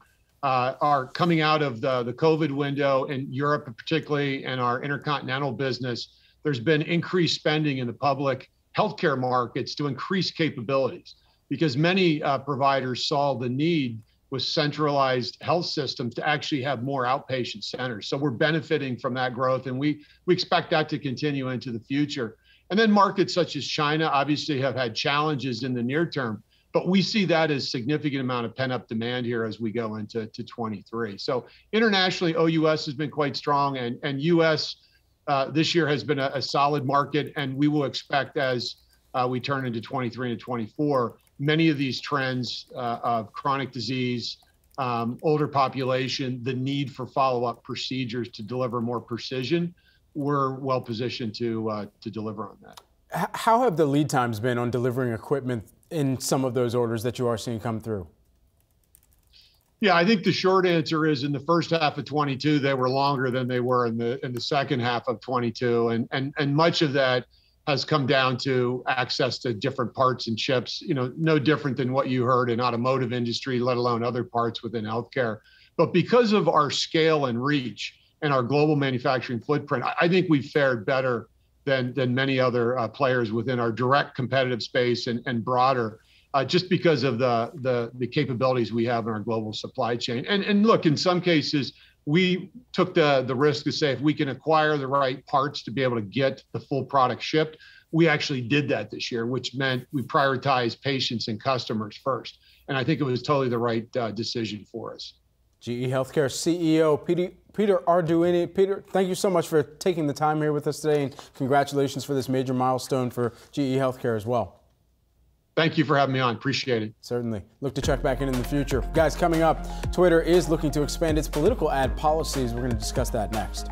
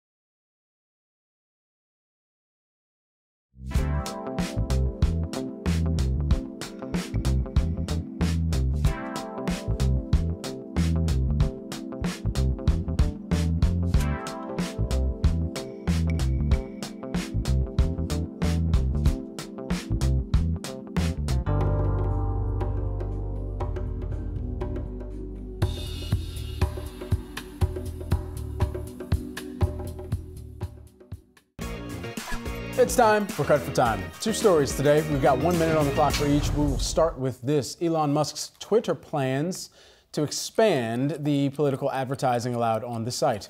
Following a ban of most political-based ads in 2019, the company has now announced via a tweet that it would align advertising policy with that of TV and other media outlets. Here, they're taking a look at the tweet on your screen, just more notably within that tweet saying that we're relaxing their ads policy for cause-based ads in the U.S., planning to expand political advertising they permitted in the coming weeks. This was a step that was taken actually prior to the 2020 general election, trying to curb any misinformation that would have been placed within ads on the platform. Yeah, and at the time, Jack Dorsey said that political influence had to be earned, not bought, which I thought was interesting. So this is yet another thing that, despite the buddy-buddy relationship supposedly that Musk and Dorsey had, it's a decision that Musk is reversing that Dorsey had made. Elon looking to get paid, right? Yeah, I mean, that's the bottom line, right? Is at that the expense of civilization. That is a good summary of the situation. I knew you'd like that. Well, I appreciate that. All right, Roku is rolling out its very own smart TV in hopes of creating a better TV experience for its users. The Roku Select and Plus Series TVs will be available beginning spring 2023 with prices ranging from, $119 to $999 for HD and 4K models. A little bit of a, so Roku has been in TV, but TV for some time, using really partnerships, I believe, with TCL. So the Roku players come embedded, that technology comes embedded in TVs. I'm surprised to see them get into this lower margin opportunities of getting into TV. I just think of the terrible market response that Vizio has gotten since it went public about a year ago. That market cap now is at $1.4 billion. I would have thought maybe Roku just goes out and buys that company if they really want to make TVs. Yeah, I mean, the old adage, of course, hardware is hard, and that is going to be immediately discovered when you're trying to move through televisions at any point in the year that is an off-cycle purchasing period for consumers. And typically, a lot of those deals happen when the margins are not they're not the best for the companies themselves. It gets moved through when there's heavy discounting during the Black Friday holiday shopping season. Sorry, I took up too much. So it's a softball soft. Yeah. It's a softball soft. It's a softball soft. It's softer. Softer, okay. Hardware is hard. Softball is soft. Wisdom from these guys. Runs a bound. All right, let's take a look at stocks before we leave you, because we have seen things turn positive once again. We started the day positive. We dipped negative around 10 a.m.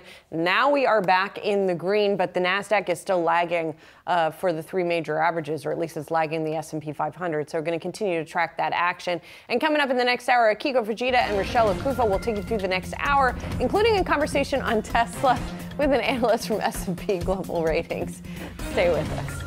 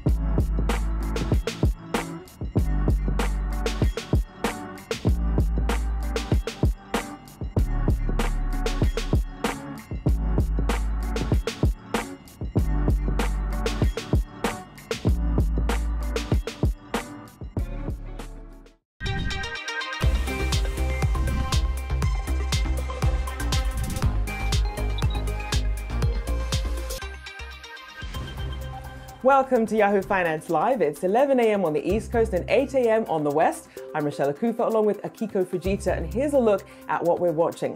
A House divided, the lower chamber of Congress at a standstill after the first failed speaker vote in 100 years.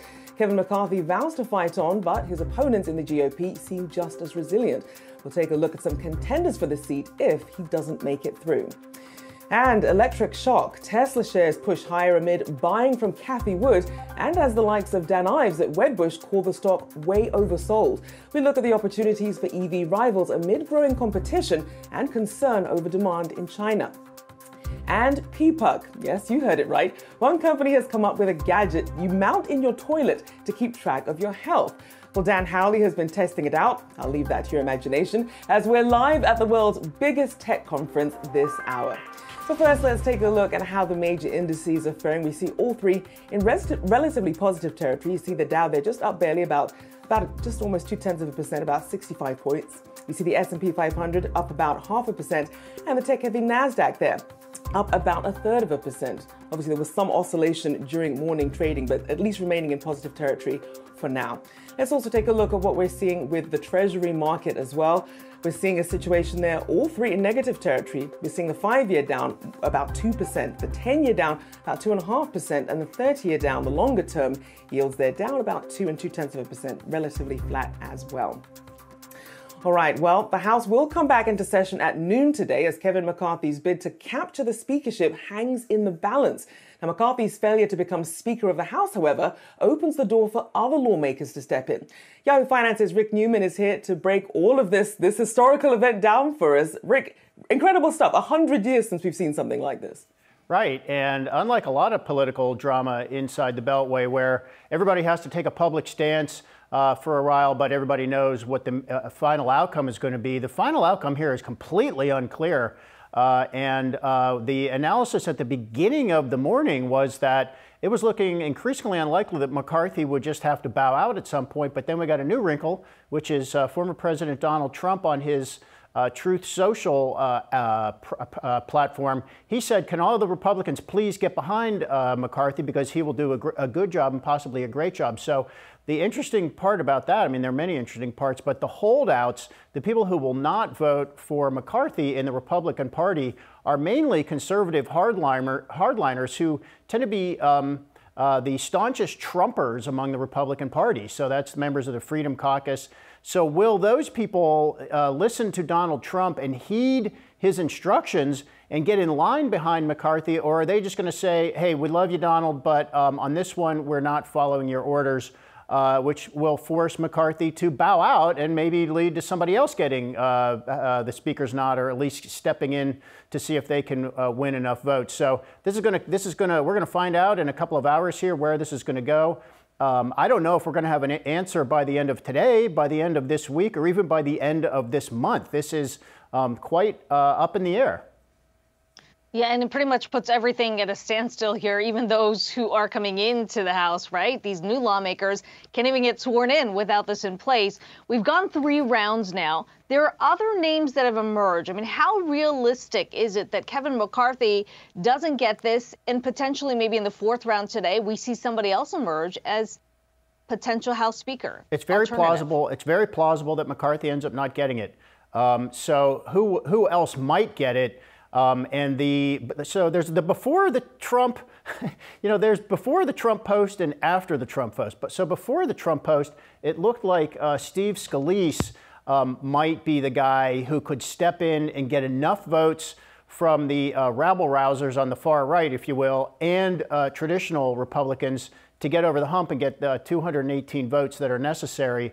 And if it's not Steve Scalise, I don't know who it could be. I mean, you see some other names there, but Jim Jordan actually is backing McCarthy. He's not actually running for the post. Patrick McHenry, he has a lot of support, but he said he doesn't want the job. Elise Stefanik, would she get enough support from the middle? She has become kind of another type of Trump hardliner. So it's hard to see anybody getting it. But of course, somebody has to become speaker here. So I think the question is, who is going to, which faction is going to wilt first or just throw in the towel first? And I would not bet that it is the 19 or 20 holdouts voting against McCarthy, because they are the bomb throwers, and this is what they stand for. They stand for blowing up the traditional system in favor of what we don't know, but they're the ones who just are against the establishment, and they seem like the last ones to give up on this fight.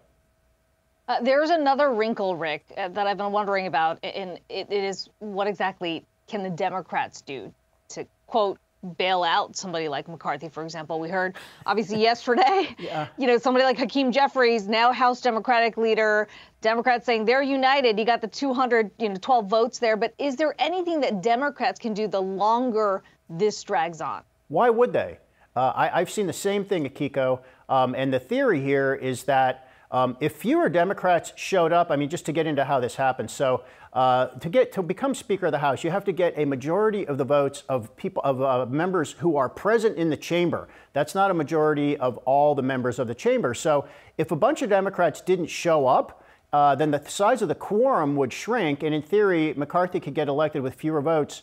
And that might allow him to have more holdouts, more Republicans voting against him. But why would Republicans do that? I mean, there are no nice guys in battles like this. And remember, everybody's thinking about 2024.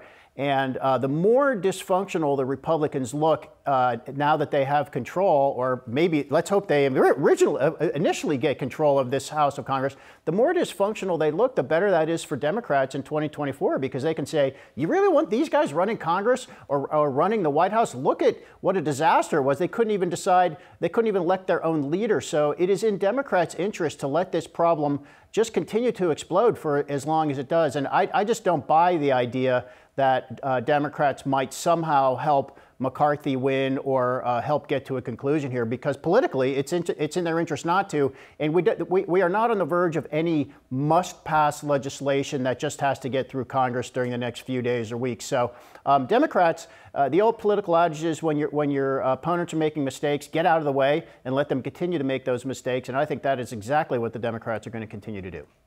Yeah, it is fascinating to watch. And we've got, the fourth round of voting set to get underway in about an hour or so. So we will all be watching there. Rick Newman, thanks so much for breaking that down for us. Well, shifting now to a main focus in the markets at the start of this year, we're taking a look at the health of the tech sector as the value of technology companies took a dive in 2022. Rochelle, yesterday we were looking at some of the big tech names. First day of trading, Tesla, a big focus there. It has bounced back today, but we saw $25 billion roughly worth of Tesla shares change hands yesterday. And this is really an extension of the sell-off that we saw at the end of the year, the worst one-day drop that Tesla has seen since September 8th of 2020. A lot of this is about the demand picture. You know, the conversation has kind of shifted from, is it a distraction for Elon Musk with Twitter, him running Twitter and Tesla? Now it is about the demand picture. And it's not just Tesla, also demand pictures emerging or demand concerns emerging for a company like Apple. Both of these companies, investors looking at China to say, well, is that demand going to continue? And it's hard because obviously we saw tech sell off over 2022, but then even within the picture, as we look at the interactive here, if we look at some of the individual stories that are also tied to this, for example, if we look at what's dragging down the Nasdaq today, we see Microsoft down there almost 5.5%, and that's after a UBS downgrade.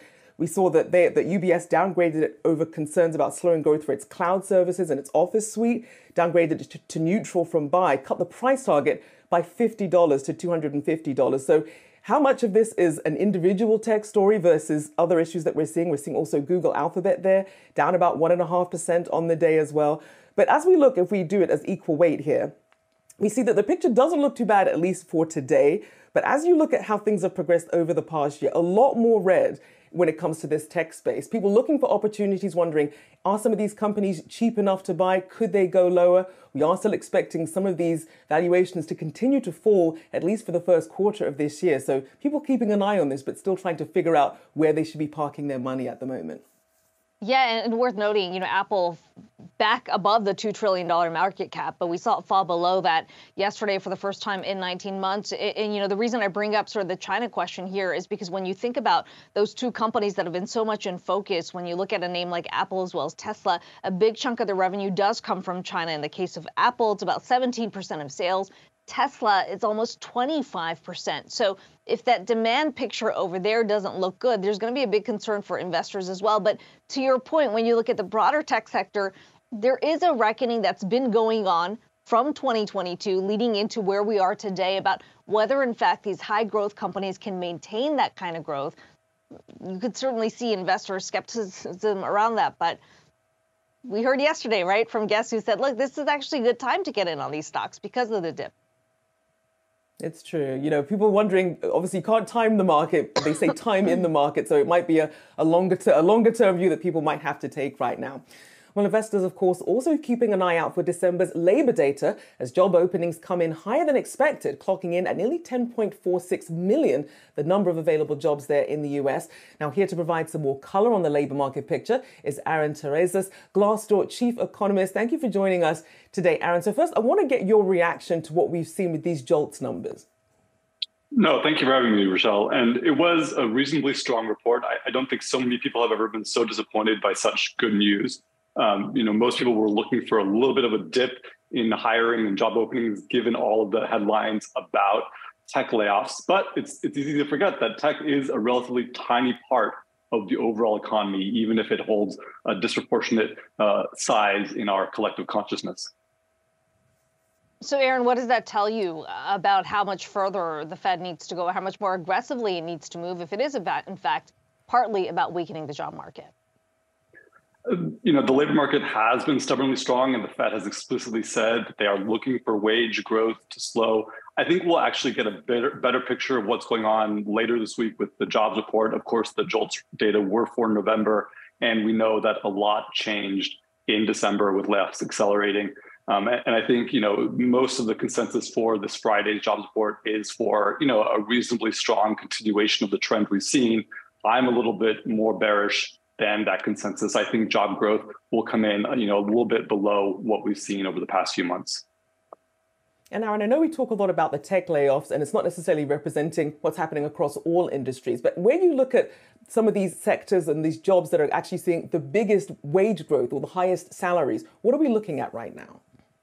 Sure. It's important to keep in mind, as you note, that the labor market, we're hoping to see it slow, but more importantly, it's changing. And so while there have been kind of layoffs in some of the tech sector, there are a lot of other parts of the economy that continue to grow, continue to hire people. And, you know, when it comes to the types of jobs that they're hiring, we are seeing a two-track labor market. At the high end of the labor market, you know, softening and slowing. At the bottom end of the labor market, still a lot of demand. And so what that means is that we actually could see job wage growth accelerate as more and more jobs shift toward the lower wage occupations, which tend to have higher percentage gains in terms of wage growth.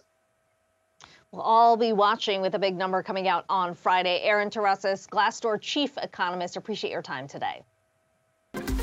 Well, reports of job cuts are lifting shares of Salesforce in this session. That stock is up nearly 3% now. The software giant announcing this morning it's laying off 10% of its workforce, or 8,000 employees, in the face of, in their words, a more challenging economic environment. CEO Mark Benioff also saying that Salesforce is scaling back its office space, telling employees in a letter the company expanded too aggressively during the pandemic. It's just the latest tech company to slash jobs. More than 150,000 tech employees were laid off last year. That's at least according to jobs tracker layoffs.fyi. The company estimates the changes will cost roughly $2.1 billion. Well, coming up, Cathie Wood to the rescue. Funds backed by ARK Investment snap up shares of Tesla amid its biggest plunge since 2020. Is that conviction enough for you to take a dip? We speak with S&P Global on its investment grade rating. That's coming up next.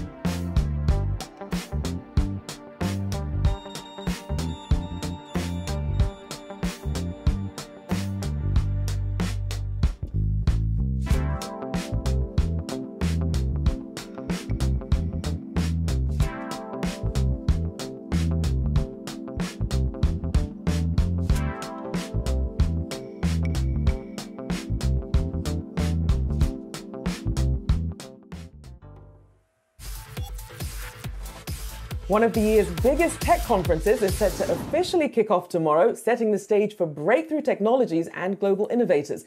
Yahoo Finance's Dan Howley is a step ahead of the action as usual and has seen two products that have already got people talking. So Dan, what caught your eye? That's right, Rochelle. We're here at CES 2023. You can see behind me, they're still setting up. The show officially launches tomorrow. We got to get in here a little bit early. I just want to give you an idea of just the wild different technologies we're seeing here. Before I drop into those first two that you're discussing, I just want to point out the 100-ton autonomous dump truck standing behind me. It's probably the biggest thing that you'll see at the show. Absolutely wild. But the other products that we're showing or seen so far, the first is one of the most talked about. It's from Withings. It's called the U-Scan. Believe it or not, this is a health device, sits in your toilet, and basically scans your, let's just say it as it is, it scans your urine to see how healthy you are over time. It comes in a puck. It captures the wastewater, if we want to put it that way. It can tell women as far as health tracking goes, different cycles, and then for everybody, it'll be able to tell you how healthy you are. They say that these kinds of scans are incredibly important for overall body health, and so they're offering this to professionals and consumers. You get about 100 tests. They'll last about 3 months. It's $30 a month, so an absolutely wild device here. And again, one of the most talked about that we've seen so far. The other is even crazier. It's a completely wireless television. It's a 55-inch OLED TV that uses hot swappable batteries. This is by the company Displace, and it's less than 20 pounds. We saw the team pick it up and carry it around. I didn't want to get my grubby mitts on it just yet because I didn't want to drop it. And it's expected to last a month on a charge. This is a TV that doesn't require any wires whatsoever. And on top of that, it can stick to any surface. So you can push it up against a window, it'll stick to it. Push it up against a wall, it'll stick to it. You can combine it with another TV, make it even larger display. So these are just some of the wild types of technologies that we're seeing here at CES 2023. And the show hasn't even officially started. You can expect even more from us for the rest of the week. Dan, I know it's always fun when you go to these tech conferences to get hands-on with things. I want to know if you can actually take that dump truck for a ride. It's autonomous, you said, right? Look, they got a platform. They got a platform up in the bed. I was talking to them before, so we can get up there and just look around. They have a whole experience. There's a setup over here where you can pretend to use a robotic excavator. I mean, we have John Deere has this huge setup directly in front of what I'm facing. Our producer Nick said it looks like a giant transformer. So these are some of the craziest stuff that you'll see at this event. And oh yeah, there's some major announcements like TVs and processors and things along those lines. So, it truly is an impressive show for CES 2023, especially coming back after 2 years where virtually no one was here.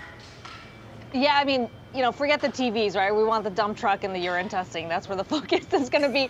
Dan, we are also keeping an eye on reports from Bloomberg that Microsoft could be preparing to add OpenAI's GPT chatbot to its Bing search engine. What are you hearing about that?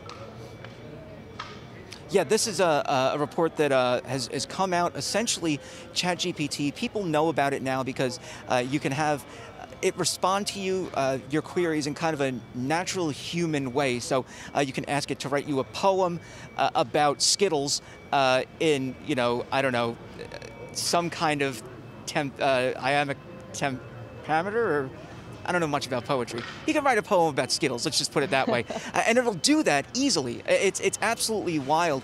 What this would do is it would give Microsoft, if this is true, and it goes into Bing, a big leg up over Google, specifically because people would be able to search the way they want to, using their own language. And so they don't have to be as exacting and precise in the way they do search. And so that would mean that people would more gradually potentially go to Bing, which has always been kind of a third-rate search engine compared to the likes of Yahoo and Google. And I think that's really, the big to-do here is that if they can add that, they would have this big leg up over Google. And Google, for what it's worth, is essentially freaking out about this. They want to make sure that they can get this kind of natural language into their own search engine so they're not left in the dust by Bing.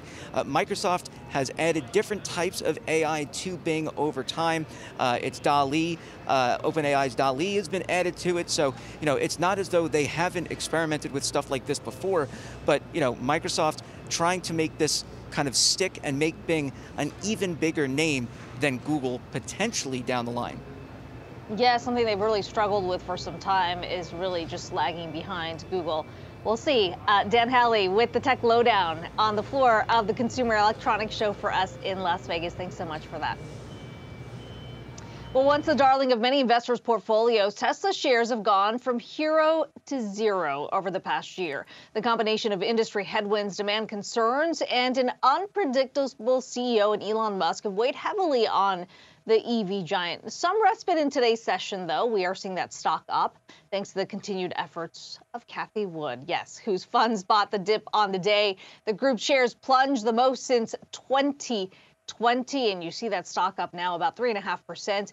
In October, S&P Global upgraded Tesla to a BBB from a BB plus with a stable outlook of improving production and solid cash flow prospects. So what is the outlook as things stand? And is there space for competitors to steal a march on the industry leader?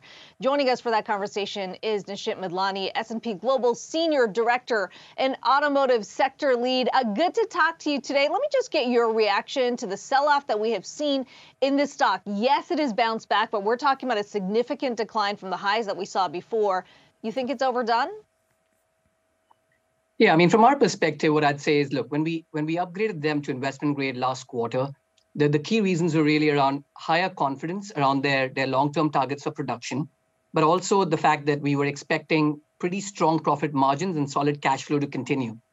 This is a company that's ended, the quarter with $19.5 billion of cash and almost no debt, and not too many companies have that level of cash as a proportion of their revenues. So what it does is it gives Tesla that much-needed dry powder to fund its global expansion in an industry that's notoriously volatile, right? So we've seen that with the recent demand concerns, which are adding to all the supply chain and logistical challenges that we think will persist. So we think there's a lot of cushion in the ratings, and that's why we have a stable outlook. And despite a growth of 40% year over year when it came to deliveries, some disappointment, though, in the fourth quarter with some of the production failing to roll out at the pace that they would have liked. But when you look at some of the upside and downside risks, what are you honing in on from this point? Yes. So to your point, I think, yes, we will say that vehicle sales did come in modestly below our estimates. The first 3 quarters were better and Q4 was somewhat weaker.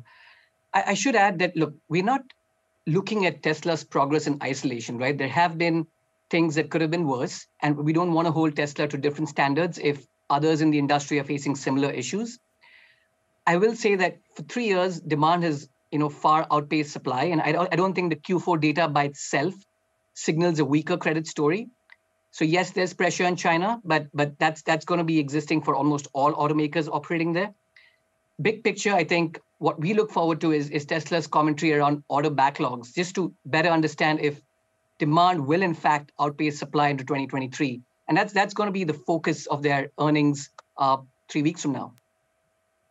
I mean, so much of the focus around Tesla has long been about its leadership in the EV space. As you know, a lot of competition coming in online, especially this year. You've got this headline today, GM reclaiming the top title as America's top car maker. Obviously, they've got ICE cars as well. But does Tesla's pullback and some of the choppiness that we've seen with that company, does that give an opening to some of these legacy players who have been moving quite aggressively on EVs? That's a great question. And to be honest, that's a topic on which we spend a lot of time on the auto side here at S&P Global Ratings. And we try to build our credit stories around how different automakers are positioned for the future. The top things we are looking at is, the progress that the automakers have made on vertical integration and scale, because we think that is really the holy grail for success in EVs. So yes, a lot of them have invested adequately, we think, to maximize in-house production. They've tried to have more control over their supply chain. And to be honest, there's been a lot of investment in battery capacity as well. So I think there has been a lot of, multi-billion-dollar investment commitments made by automakers in recent years. But it is going to take time for them to bridge the gap as far as getting the cost efficiency is concerned. Because remember, one thing that Tesla has going for itself is the way they've built manufacturing efficiencies. And that's what's led to its stellar margin and cash flow performance. And I think it's going to take some time before the traditional automakers get there. And of course, a lot of it depends on market acceptance. And that's a big wild card as to what's going to be the acceptance rate for some of these launches coming up. And we know that when you look at the broader space, Rivian also had issues meeting its production targets. They blamed global supply chain issues. How would you characterize where the EV market is and Tesla's strongest days of dominance behind them at this point?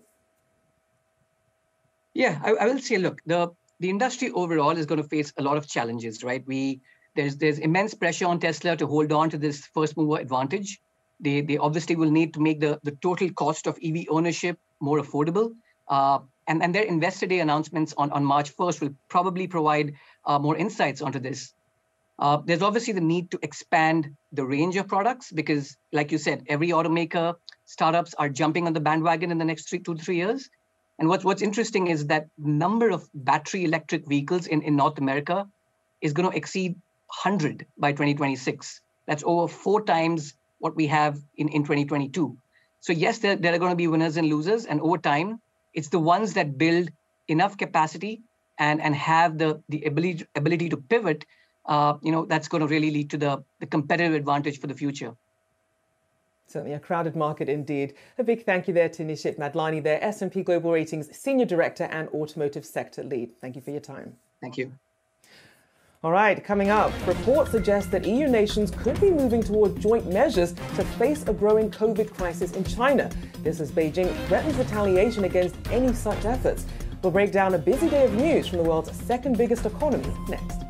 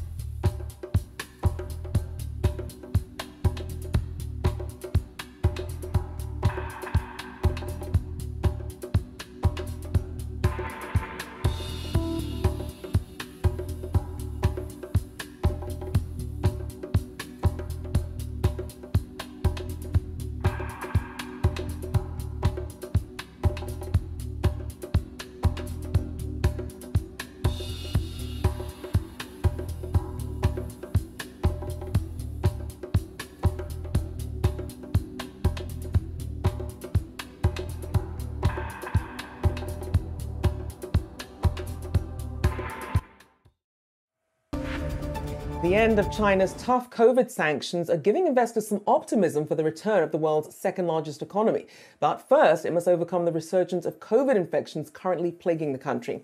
We're here to discuss the outlook for China's reopening is Albright Stonebridge Group's Vice President, Kyle Sullivan. Kyle, good to see you. So a lot of people wondering about the pace of this reopening now that we're seeing this continued surge in COVID cases, now that zero COVID has been drawn back. Certainly. Yeah, thanks for having me. It's great to be here. Great question. I think that we are likely to see some pretty considerable disruptions in the economy over the next several months as the initial wave of infections spreads throughout the country. I think, in particular, China's rural regions are susceptible to rising cases, and we have the Chinese Lunar New Year holiday approaching at the end of the month, where domestic travel will increase substantially and potentially certainly keep case rates high through January and probably through February. How does that change the growth trajectory as you see it, though? I mean, there are reports here that suggest that we could see as many as 1 million deaths before this latest wave is over. Certainly, one interesting kind of observation is that it seems like case numbers have already peaked in China's eastern corridor, including Beijing, Tianjin, and other major cities. That, to me, kind of suggests that perhaps the rate of infections are just a more optimistic kind of scenario than initially envisioned or perhaps forecasted by many analysts. But just in terms of China's growth outlook, I think once this initial wave of infection subsides, domestic consumption, which over the past year and a half really has been a major drag on the Chinese economy, and China has a serious demand problem, and that is because of uncertainty about the trajectory of COVID policies. Now that zero COVID has been removed, I think that that's a major sigh of relief for many Chinese consumers, and consequently, I think we will begin to see domestic consumption, to undergo a kind of pretty substantial recovery, and consumer confidence should improve again once this initial wave of infection subsides. So, Kyle, obviously, we're still going to wait to see what happens after the Lunar New Year holiday. But in terms of the sectors that are going to benefit initially from this zero COVID loosening versus the longer term, the ones that will be slower to recover, which ones do you identify?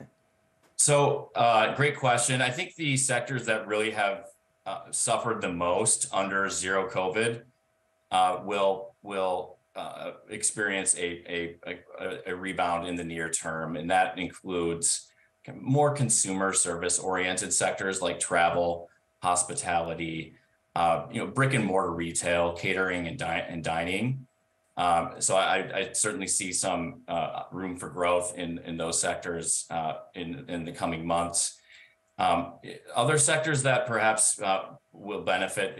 The big question is about the property sector, right? I think that the property sector, which is, it comprises about a quarter to 1/3 of China's GDP, just depending on how you look at it.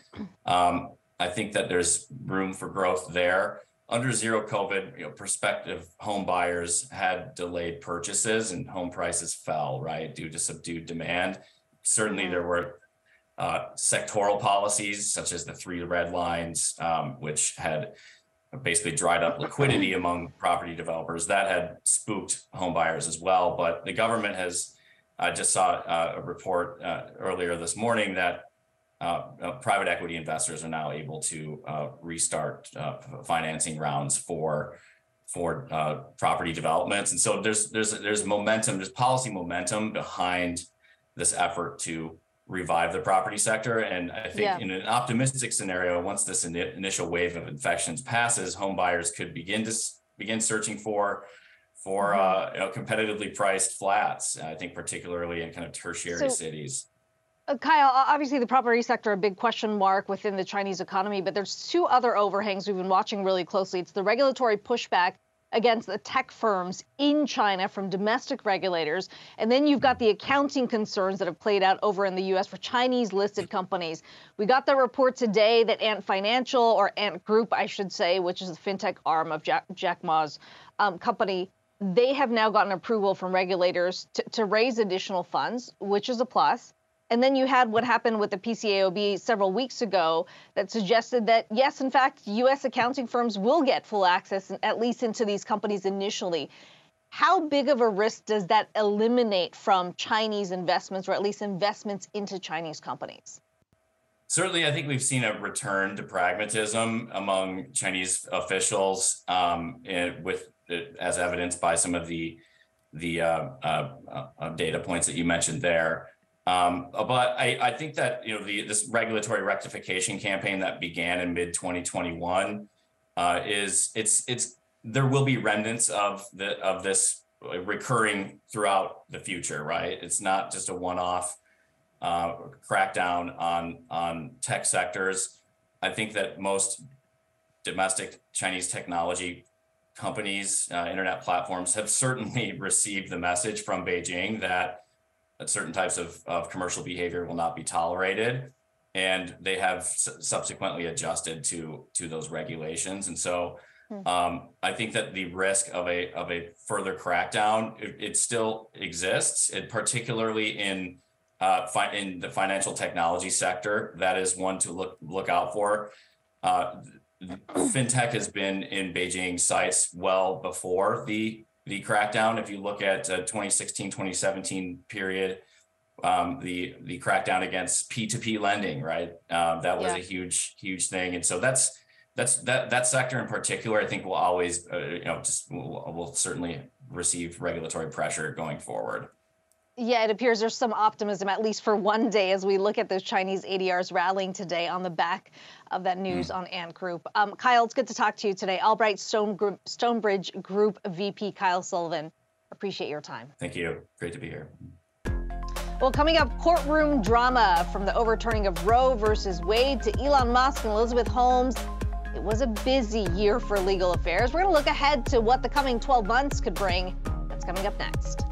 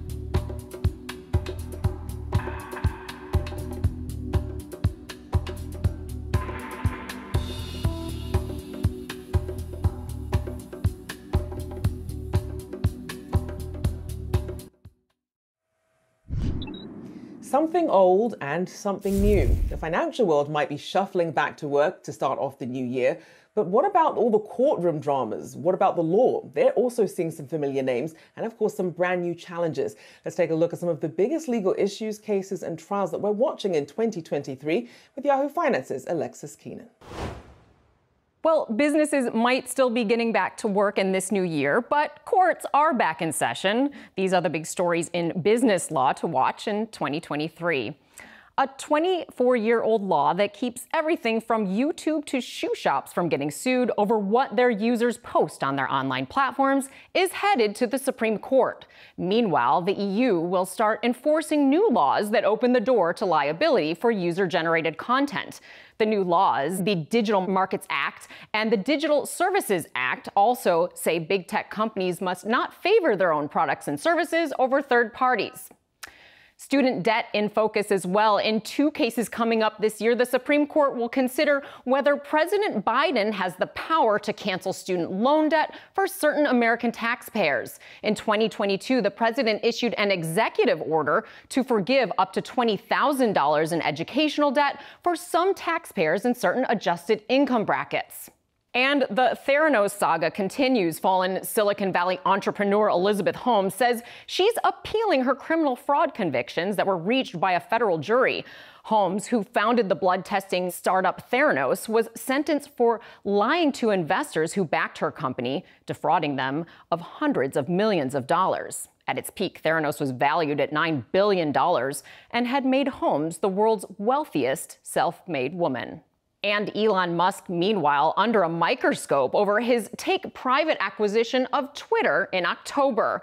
The issue at stake? Whether Twitter, with its dramatically reduced staff, can still comply with a long-standing agreement with the FTC. That's to protect private user data. The serial CEO, of course, still running Tesla, SpaceX, and Neuralink, all of which are also drawing scrutiny from market watchers. And staying with tech, an appeals court set this year to decide if Apple violated antitrust laws when it blocked video game developer Epic Games from its App Store. In September, following a federal trial in California, a district court judge issued an injunction to stop Apple from blocking direct in-app purchases and from blocking developers from communicating directly with their customers. And finally, the FTX fallout, the $32 billion implosion that sent the second largest crypto empire, FTX, into bankruptcy, is now also a criminal matter. After the U.S. Justice Department filed fraud charges against the company's founder and CEO, Sam Bankman-Fried, Fried is also facing civil actions from the SEC and CFTC. The former crypto chief was arrested in the Bahamas last month. The bankruptcy, along with the charges brought by U.S. authorities, promised to be among the most closely watched business law stories of 2023. Well, coming up, debt debacles. A new year brings the same old questions on student debt. As the fate of President Biden's forgiveness plan rests with the Supreme Court, we asked one entrepreneur what you could do to safeguard your future. That's coming up next.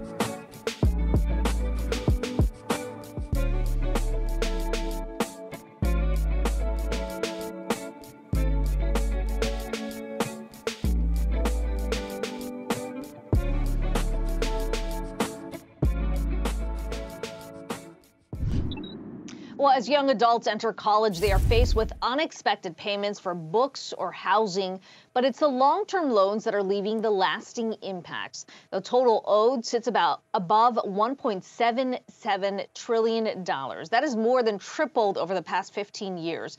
Now, with the pandemic pause on payments set to resume and no decision in sight for the Supreme Court's call on President Biden's forgiveness program, borrowers are somewhat left in the dark as we begin 2023. For more on this, we now welcome in Amira Yayawi, the founder of Moss. This segment brought to you by Synchrony Bank Savings. Good to talk to you today. Let's sort of set the stage here for those who haven't necessarily been following this story, because effectively student payments or student loan payments for at least federal loans have been paused since March of 2020. We're talking about going on 3 years now. I mean, how significant a burden is it going to place on those if, in fact, that pause is lifted sometime later this year? So first of all, thank you for having me. The student loan repayment and all these pauses and all these help that is given by the Biden administration is helpful for the past. For people who are looking at the future, for the students who are going to college right now, there is no student loan pause or help or anything. They will need to figure out how to pay for college, and they will need to be figuring out also like how to pay those loans in the future.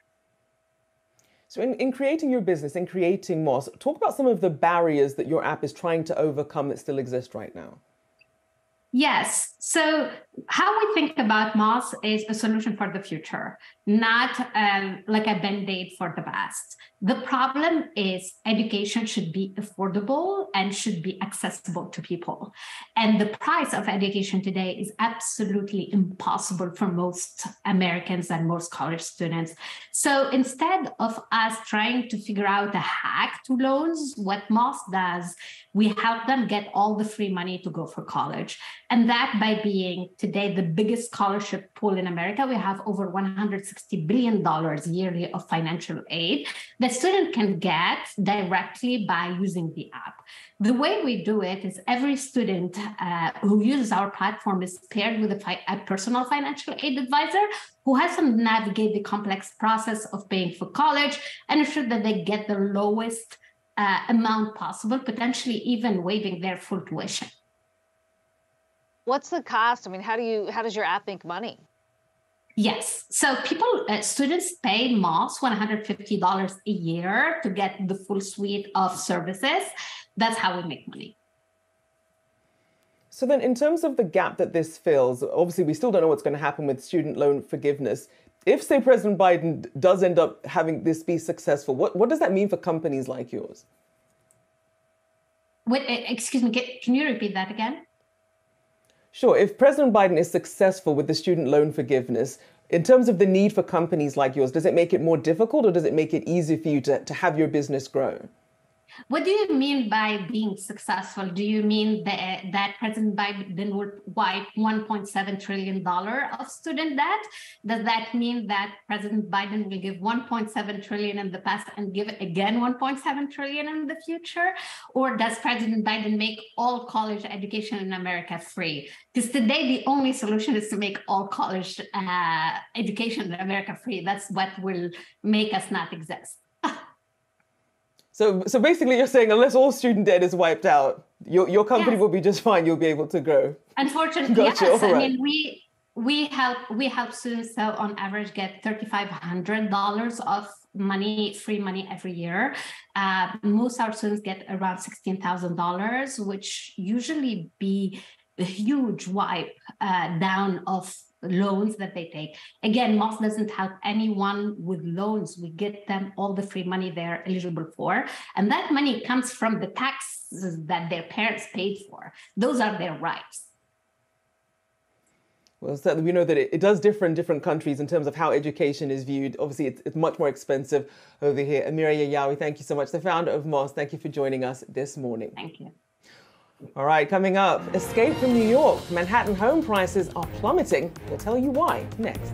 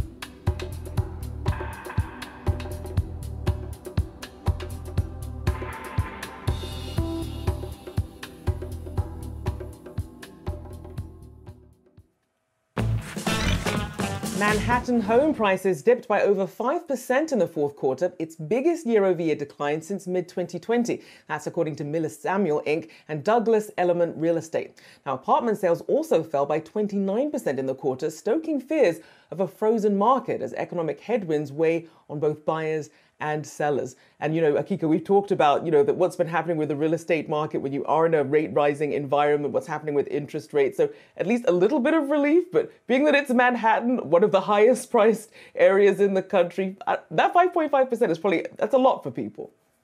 Yeah, I mean, it's certainly a similar narrative we're seeing across the country when you think about where mortgage rates are right now, just above 7% for a 30-year fix. That makes it a lot more expensive to buy. And then there's, of course, the inventory picture, too, and that's no different over in Manhattan. I should point out, we're looking at a comparison from 2020. Yes, it's down from then, but when you compare it to pre-pandemic levels, this is according to the data that was released by Miller Samuel and Douglas Elliman, we're still stronger than before the pandemic. Prices now still 10% above what was $999,000. That was the median price here. And then closing totaled nearly 6% above where it was 3 years ago. So not all is lost. Yes, the comparisons here are to where things were during the pandemic. And we did see a huge boom, not just in Manhattan, but across the country because the rates were so low. And especially for first-time home buyers, people looking to perhaps start renting, even what we've seen with rental prices, still pretty exorbitant compared to where we were pre-pandemic, because as we mentioned, inventory is still too tight for a lot of these people to transition from renting into ownership. And we know that a lot of the places that benefited during the pandemic, your Texas, your Southeast belt, your Floridas, they're seeing just something of a pullback. A lot of people relocated thinking, look, maybe remote work is here to stay. But as we continue to see those dynamics change, and perhaps at some point as we see the Fed perhaps take a pause, perhaps people might be a bit more encouraged to get into the field. I know that I've seen a lot more houses coming back on the market when I look in DC and Maryland and Virginia, seeing a lot more houses come back on the market that had taken off because a lot of people had just stopped looking. But now we're seeing a lot more interest coming back into the market.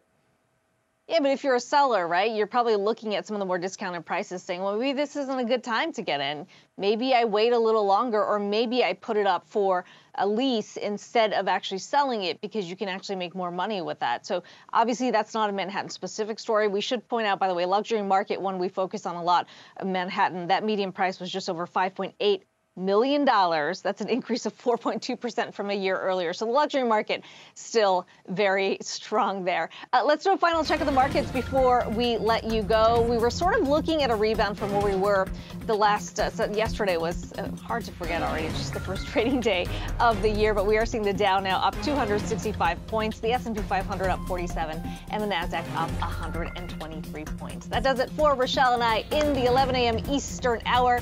We're going to be right back here with you tomorrow. Thanks so much for watching.